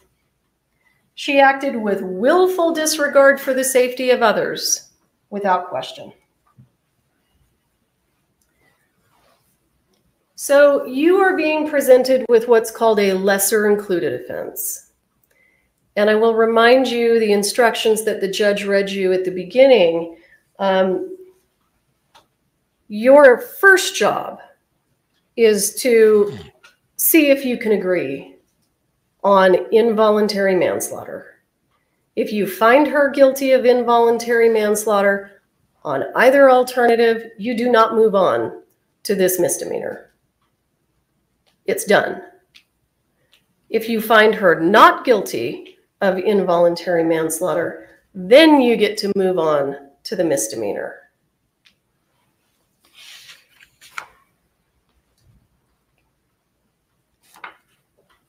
Kyle Mulkey, thanks for the super chat. She likes threatening everyone. The jury, Sarah Z.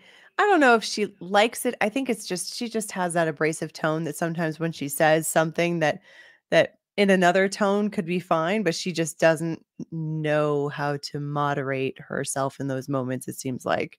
You've heard a lot about that. But I agree, that's not menacing.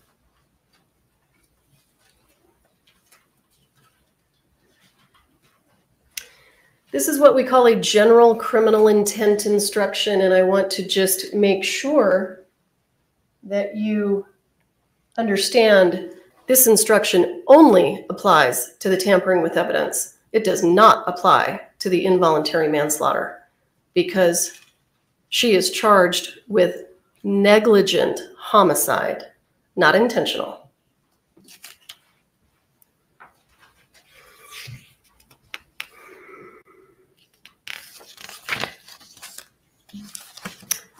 Very importantly are the proximate cause jury instructions.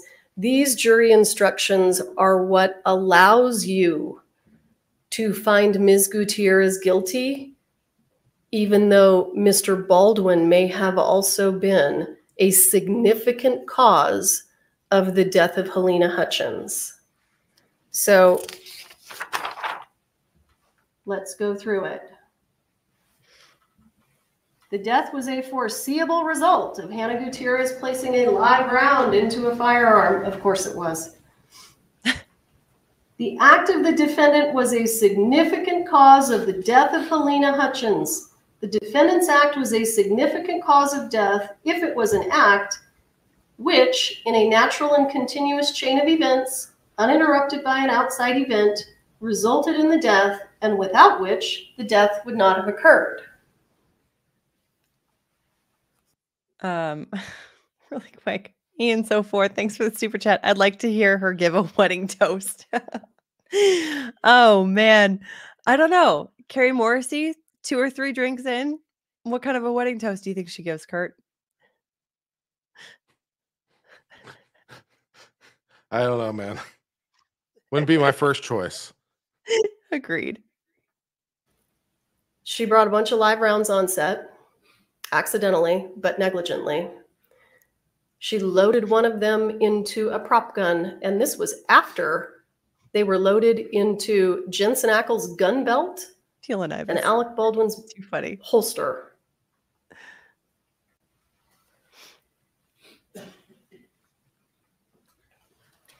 And she told Dave Halls, this is a cold gun.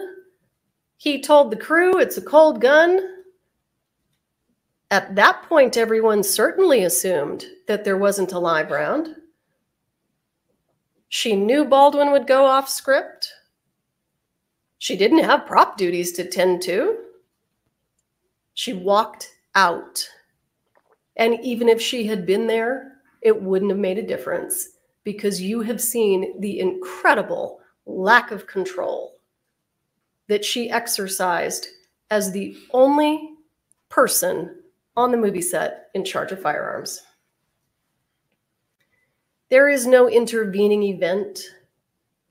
If you think the intervening event is that Baldwin manipulated the gun,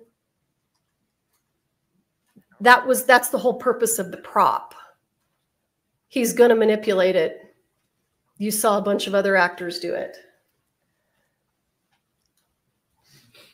Very importantly, there may be more than one significant cause of death. If the acts of two or more persons significantly contribute to the cause of death, each act is a significant cause of death. If you think Baldwin's act was a significant cause of death, that's okay. You can still convict her.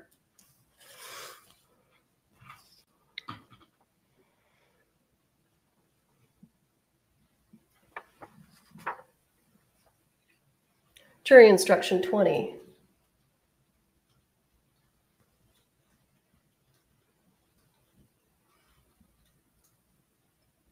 If you find the negligence of a person other than the defendant was the only significant cause of death, or constitutes an intervening cause that breaks the foreseeable chain of events, the defendant is not guilty. Yeah, it's hard to find that. Well, that's not this case.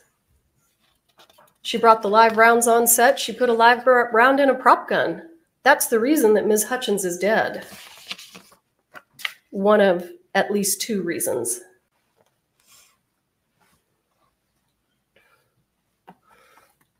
That was a reference to Alec Baldwin.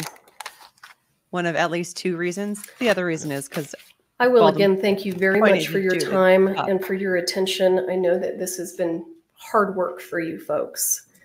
I will ask you to find Ms. Gutierrez guilty of involuntary manslaughter and tampering with evidence. And I will ask you to bring some justice to Halyna Hutchins. Thank you. Well, other than the fact that she was yelling at me a little bit, I was pretty good. Instruction number 22. I will now ask you to retire to the jury room to begin your deliberations. You will be provided a copy of the jury instructions, and the exhibits introduced as evidence will be made available to you. Prior to beginning your deliberations, you will need to select one of you to act as foreperson. That person will preside over your deliberations and will speak for the jury here in court. Forms of verdict have been prepared for your use. New poll incoming. You will take these forms to the jury room. When you have reached a unanimous agreement as to your verdict, the foreperson will sign the forms which express your verdict. You will then return all forms of verdict, these instructions, and any exhibits to the courtroom. There are 12 that deliberate. There are 4 alternates on this jury, given the long length of this jury. Keeping with the privacy, I'm going to pass this instruction down with the help of Ryan. You're going to look if this is one of your names and you are one of the alternates. What I'm going to ask the bailiffs to do is to first take the alternates out so they can get their belongings. And I'm going to ask you to meet me down at the end of the hallway to explain I hate to tell alternates they're alternates because they've been paying so close to the evidence. And so just to talk with you, and then and thank you. And then right along on your clip will be the jurors themselves, okay? And the jurors will go into the room. So I'll need the aid of both of them. But first, let me pass this piece of paper over to you. Look down here. There's 4 names. See if one of them is yours and you're an alternate. It's a very weird way of doing it. It's like, why not just say the jury numbers or something? I don't quite. All right. Yeah. Kurt, how long do you think this is going to take for deliberations? Let's see. They're an hour behind me, so they're what's 1:36 right bottom. now. Yeah. I think they'll be done by tomorrow. Yeah. Yeah, I can see that.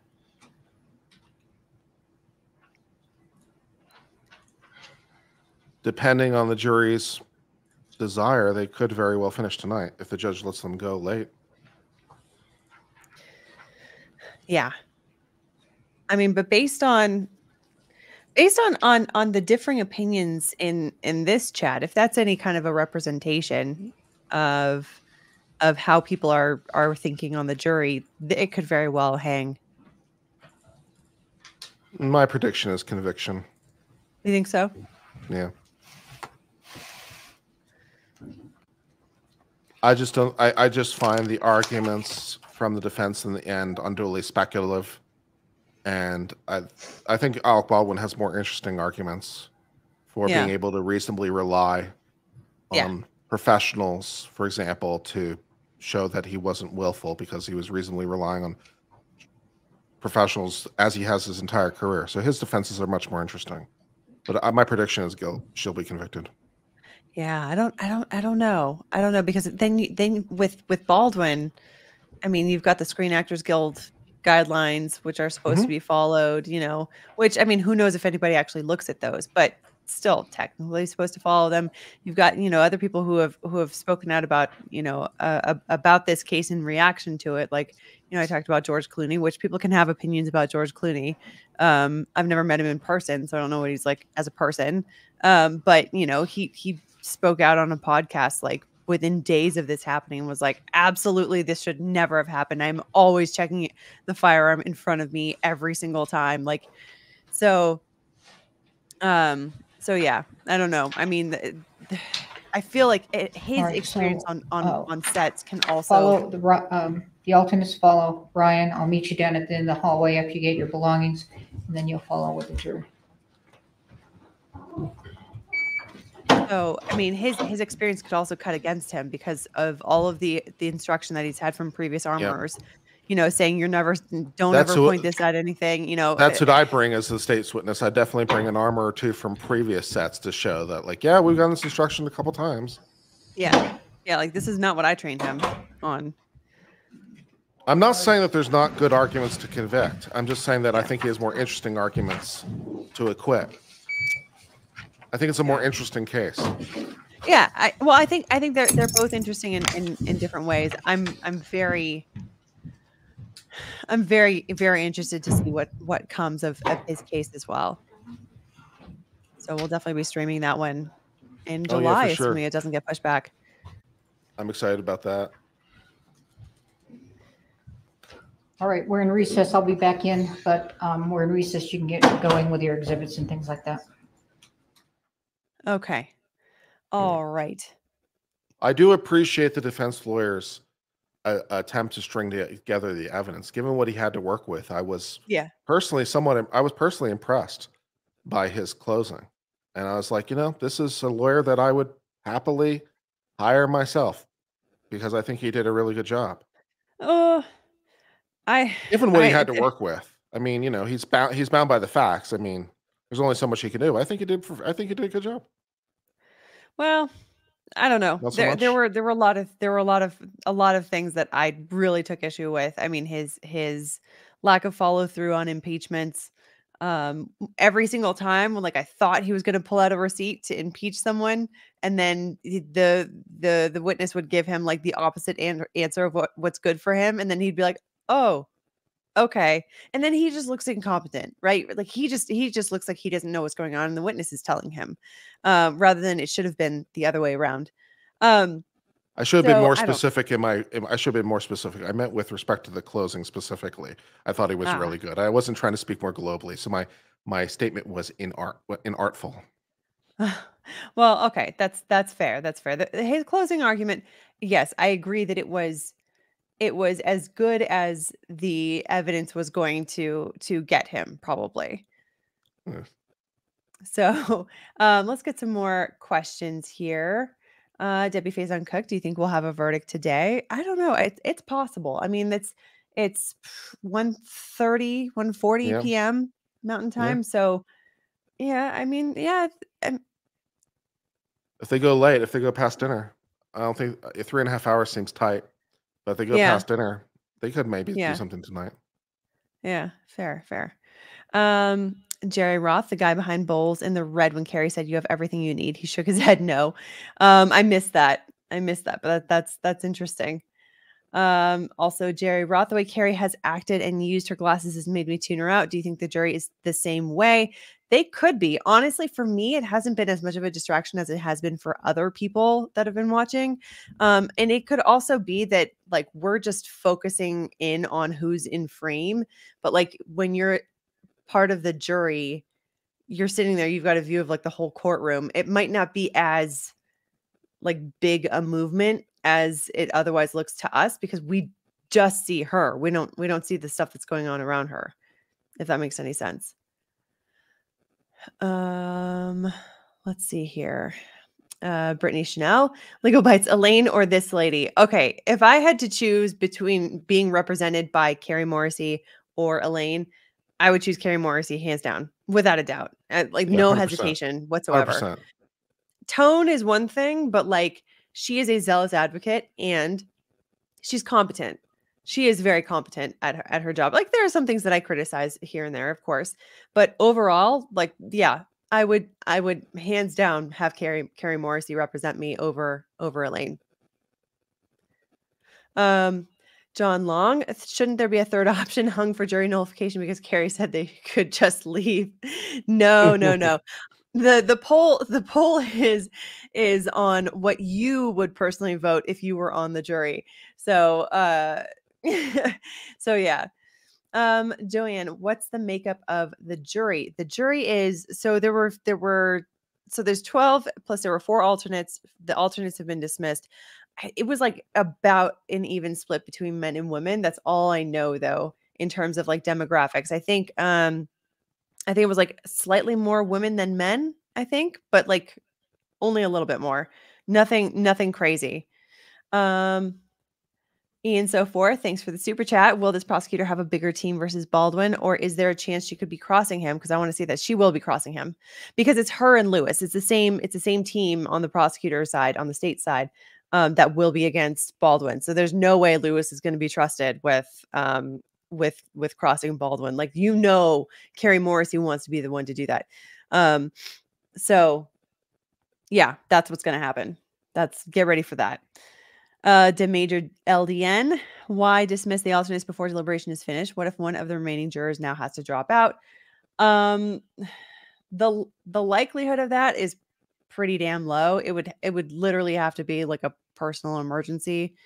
I don't know. I've never seen that happen. The reason why is, I mean, you don't want to necessarily keep the alternates just sort of hanging out for nothing. It seems to be a court by court thing and a state by state thing. I think some states keep them, some states don't. It's just that's true. How they roll. That's true. If I had the option, I'd keep it on to 2 as a judge in a big case like this. Yeah, if I had the option, I'm definitely keeping him in a room somewhere. You guys figure it out. Yeah, that's right. In the Rittenhouse trial, the judge was like doing Jeopardy with them or something. Yeah. During deliberations, right? Play hangman. Wait, no. Yeah. Yeah, I remember asking Natalie Wisco if they played Jeopardy with them, and she was like, "No, we weren't allowed to play." Aw. It was just for the alternate jurors. Jeff Postman, it seemed like the defense suffered from a lack of trial prep more than anything. Yeah, I think that's part of it. There also was the tech issue between the two sides. Like it seemed like overall defense was just low tech in their approach to presenting evidence, which is fine, except for when you need to use the other side's evidence. Because if all of their evidence is digital, it's videos, it's digital photos, it's all of that kind of stuff, and you need to quickly use it for your cross-examination. I mean, either that or just have everything set up so that you can use all of that evidence. I don't know. It's just that Put it seemed on to a be VHS tape. Go old school. That'd be fun. yeah, I mean, something. Put a projector up on the wall. So yeah, I think that was another aspect of it that was just like a choice to go more low tech that kind of maybe bit them in the end for some parts. Patrick Masters Productions, Bowles asked questions that he never had answers to. That's Law 101.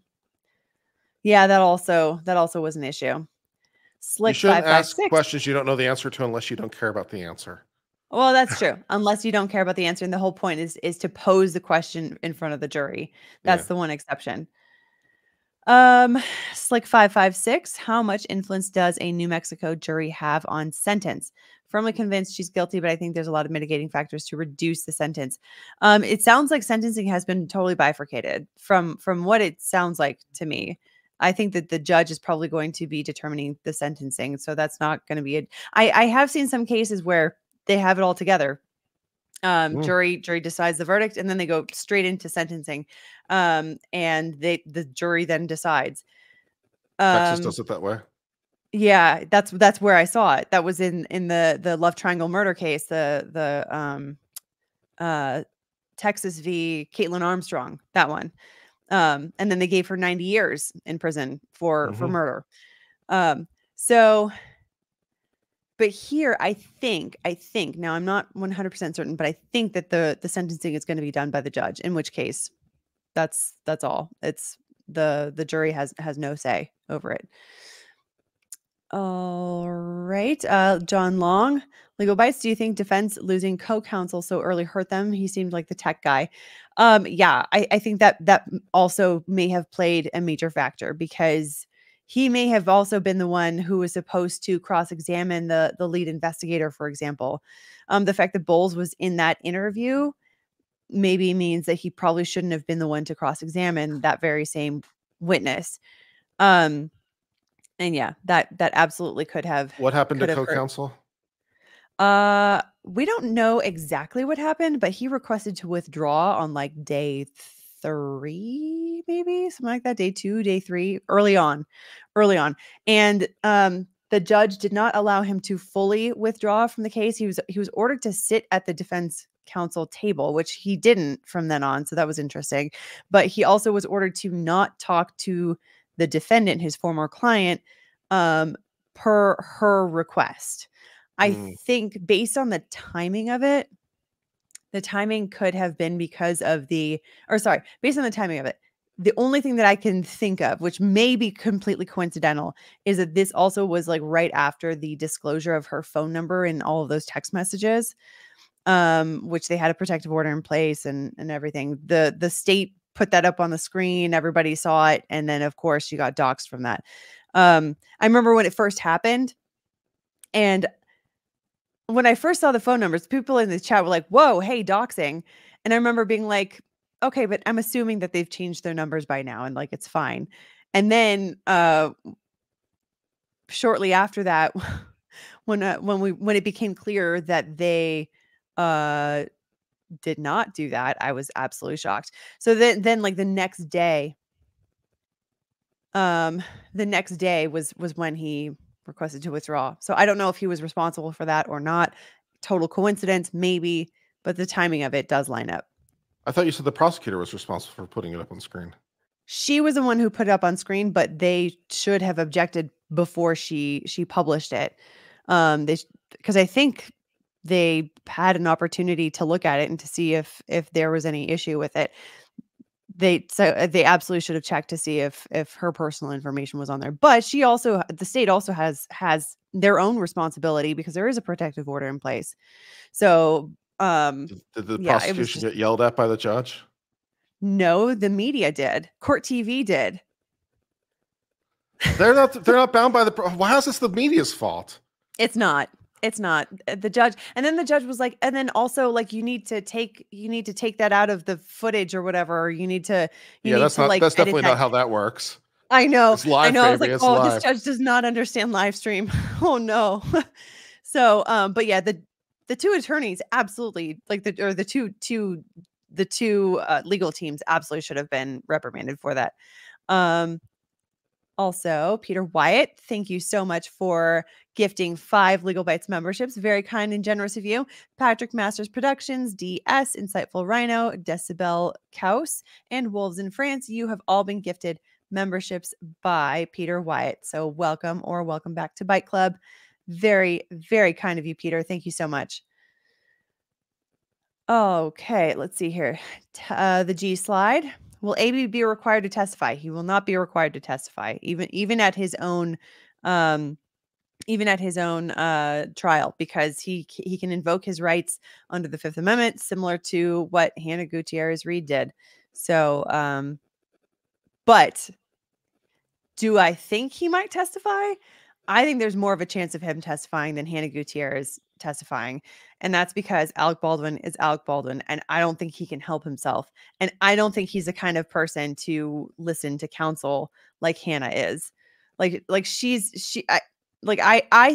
that since she got counsel, she listened to them, she followed their directions. I think that is apparent in her wardrobe, her change of her hairstyle, all of that kind of stuff. That was way toned down in comparison to probably how she prefers to express herself when she's not in a situation like this. So my impression is that she listens to her counsel. I've never had that impression about Alec Baldwin. What do you think? Accurate. Do you think he'll testify? Yeah. Yeah, you think so? Yeah. Why? For every reason you just said. Okay. Yeah. Good answer. No, I'm kidding. Tafka Day, going back to the beginning, if you were HGR or her lawyer, would you choose to go to trial or take a plea deal? Plea deal. 100%. I'm not sure that what kind of plea would be available. I mean, of course, the state has to agree to a plea deal too. I'm not sure what kind of offer was available. Yeah, I think I had heard that she was offered a plea deal, but it was something about like you have to testify as to like where those live rounds came from or something like that. And it sounded a lot like you need to testify in a very specific kind of way. Or something like that. I don't know if that's true. I haven't verified that, but that is something that I've heard. So I don't know. Yeah, to TLDR that I don't know for a fact if she was offered anything either or what terms were there. But if there was a plea deal, generally speaking, that involved like, okay, you have to testify. Just don't tell me what specifically to testify. Yeah, I would absolutely take a plea deal. I mean, especially I don't know given if I would she, under this circumstance if I were her, because you're only facing 18 months on the worst possible case. well, And so if you plead guilty to either charge, either one's a felony. They're both 4th-degree felonies. but you So that's can not great. but see, keep in mind that Dave Halls was charged with the same crime, and Mhm. he ended up getting a plea deal, and then he ended up with a misdemeanor. So you end up with not having a felony on your record. If they'll let me plead to a misdemeanor, I'd think about it a lot harder. But if the plea deal was, you plead guilty to the felony, but will like basically no jail time, I don't know. I might roll those dice. Fair enough. Fair enough. Mountain Princess 207. Thank you so much for gifting 5 Legalbytes memberships. So kind and generous of you. Cat Nest, Emily Perry, Kurt Goddard, Tom Corwine, Sarah Maddie 14. You've all been gifted memberships by Mountain Princess 207. So welcome or welcome back to Bite Club. Very happy to have you guys here. Alrighty. Any other questions here that I may have missed? I don't think so. I've been trying to keep track. But this is Oh, Suki London, do you think that Hannah would have been better off going with an experienced public defender rather than a non-criminal attorney? Yeah, for sure. He's not a criminal lawyer. Okay, well, That's what questionable. that's what's been passing around, is that this was his first criminal case, apparently. Okay. Has 01, it had something to do with her disclosing who the live rounds belonged to or admitting they were hers. I don't know which one. Okay. Yeah, that sounds about right. Brittany Chanel verdict is in, just practicing. Yeah, I know. Yeah, we definitely are not there yet. Tish, and then on Monday, Menendez Mondays, yes, we are back on for that, because I don't imagine that this is going to be going into Monday. I doubt that. I can see the half of today and then all of tomorrow. I can see it taking that long, but beyond that, I don't know. I don't think so. Michael J. Kastner, how is removing coke tampering? See, here's the thing. In the hearing before the trial, they made this whole argument. The state made this whole argument as to why the evidence tampering charge should not be severed from the involuntary manslaughter charge. And they said that it was because what they used as their linchpin was, they were like, we will be putting on testimony from a witness who is going to testify that they were in her hotel room one of these nights during the overall production, and she had in the hotel room drugs and ammunition in the hotel room at the same time. And the judge was like, that's really, really, really, really thin. But then she ultimately concluded that's thin, but that's enough to link this together between, the tampering charge and the Rust film set issue. Because, what they wanted to say is that the reason why she tossed the drugs was because, she had them maybe on her during like when she was on set. Maybe she was doing drugs on set while she was while she was working, and that caused an impairment that meant that she can't distinguish between dummy rounds and live rounds. Like that was what it sounded like they were getting at the last hearing before trial. But we're at the end of trial, and we've heard no testimony from a witness saying that they were in the hotel room with the ammunition and the drugs at the same time. So it's interesting that the thing that they said, the testimony, the evidence that they said was like the reason why it was worthwhile bringing it in with this case was one thing, and then they didn't end up using it. I don't know. That to me, that just felt very dishonest. That would piss me off as a judge. It's like, because you're making a representation, basically, here's my offer of proof of testimony I'm going to provide that is going to link this to prevent this from being severed. And I'm like, okay. And then you don't do it. I'd be super mad. I'd be screaming from the bench. I'd be like screaming down your throat. Yeah, I don't agree. lie to the tribunal. Yeah. So to me, yeah, it does feel pretty dishonest, because the thing is, like, how is that evidence in this case when otherwise all of the testimony about that incident, about the, her supposedly handing off the drugs to Becca, what's her name, and saying, can you hold on to this for me, please? That didn't happen on set. That happened at the hotel room at night afterwards. Yes, the incident had happened, but if it was on set, then I could be like, oh yeah, that definitely sounds like, it's very relevant to what's going on there. But otherwise it's, hey, they're going to be looking at me very closely. I happen to have this stuff on me. I don't want to get caught for this. Like, I don't want to get in trouble for this thing because I know that this is illegal. You know what I mean? Yeah. So. Also, if there wasn't cocaine on set, I mean, craft services is just laying down the job. No? Huh? Nothing?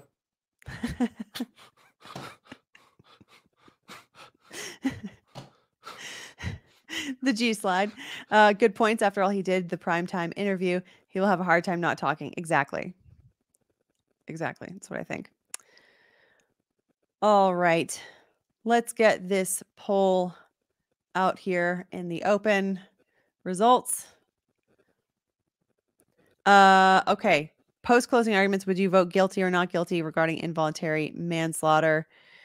Guilty, 61%, not guilty, 38%. So interesting. We could end up with a hung jury. We could end up with guilty. We could end up with not guilty. I think probably more likely guilty or hung. But yeah. Let me write that down because I've been tracking all of these polls because I find it so fascinating. Okay. And then it looks like someone is trying to ask a question and maybe hit enter a little bit too soon. So I'll wait for that one.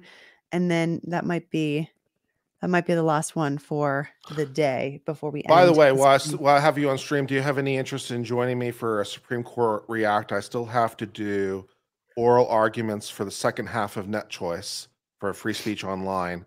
And I want to also do the merit briefs for Trump immunity. So I don't know if you want to join me for that. What's the first one? So this was the case dealing with the state of Texas and Florida, but I already did the oral arguments for Florida. Texas also passed a law that basically requires social media to carry content they don't want to, especially political. They can't discriminate essentially on political viewpoint. Require them to cover that traffic.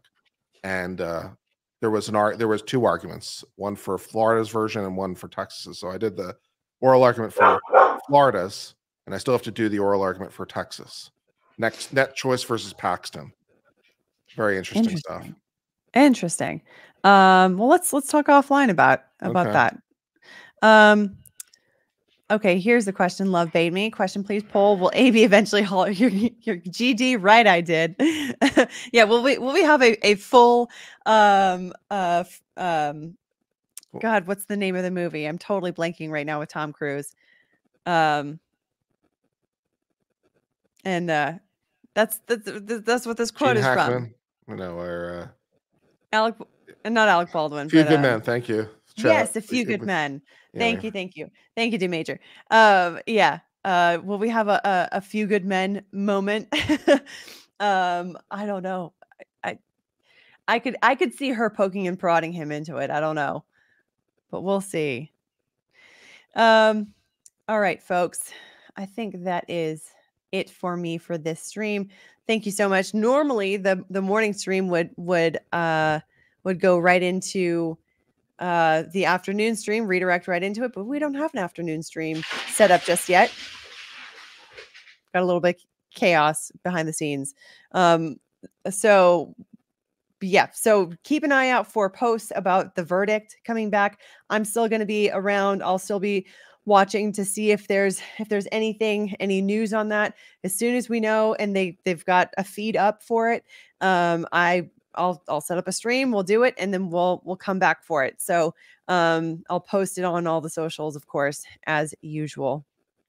So Kurt, any final thoughts on this case, on this trial?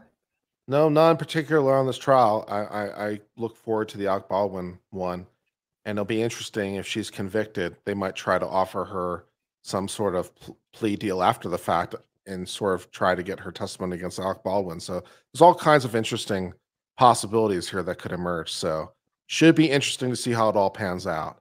And I'm definitely looking forward to this thing with Alec Baldwin because we're all jonesing for another Johnny Depp trial, and this looks like that could be it. So good times. Could be. Hang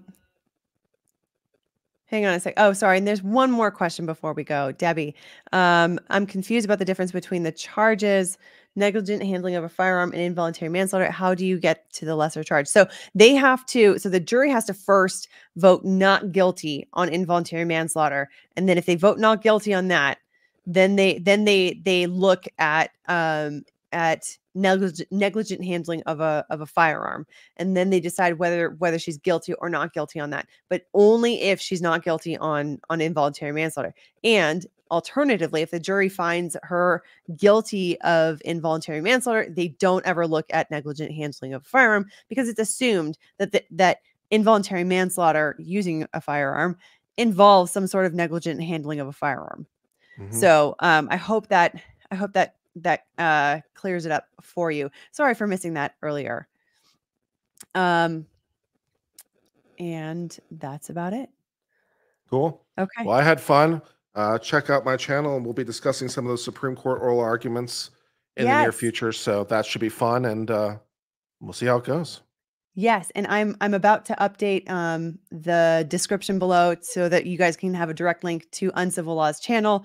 Go and check him out. He's got all kinds of great stuff, especially Supreme Court kind of stuff, which is awesome. I don't usually talk about the Supreme Court here, but you cover it a lot, which is awesome.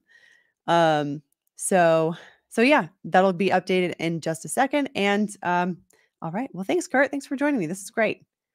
All right. Bye-bye. Okay, all right, guys. I'll see you guys in the next stream, in the jury verdict stream, right? I'll keep you guys posted.